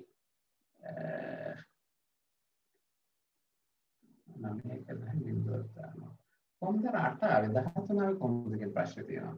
මේ බලන්න විනාඩි 35යි විනාඩි 20යි විනාඩි 45යි ඔක්කොම එකතු කරන්න ඕනේ විනාඩි පැත්තෙන්. ඒතර විනාඩි 100යි. මම ඔයගොල්ලෝ උත්තර වැරදි වගේ මට පේන්නේ. විනාඩි 100. විනාඩි 20කකුත් ගිහින් තියෙනවා. පයින් කීයද සරසර? එන්නේ. පයින් විනාඩි 20ක් දැම්මේ නැහැ. සෝරි පයින් විනාඩි 28. දැන් හරි. මේ ටික ඔක්කොම එකතු කරන්න ඕනේ. මේ ටික ඔක්කොම එකතු කරපුවාම විනාඩි 128ක් නේද?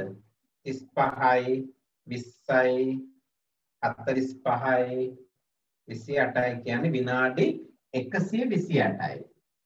විනාඩි 128යි කියන්නේ පැය දෙකක් කොයි විනාඩි 8කුයි. පැය දෙකකට විනාඩි 120ක් නේ. පැයකට විනාඩි 60යි පැය දෙකකට විනාඩි 120යි තවත් විනාඩි 8යි. ඒ 8 මෙහෙම දාන්න. විනාඩි 8යි. හරිද? එතකොට පැය දෙක මෙහෙට ගේන්න 4යි 2යි පැය 6යි. එතන එහෙනම් පැය 6යි විනාඩි 8යි. මේ උත්තරය හරි. මේ දෙකම වැරදි. පැය 6යි විනාඩි 8යි. ඊට පස්සේ තියෙන ප්‍රශ්නය මොකක්ද?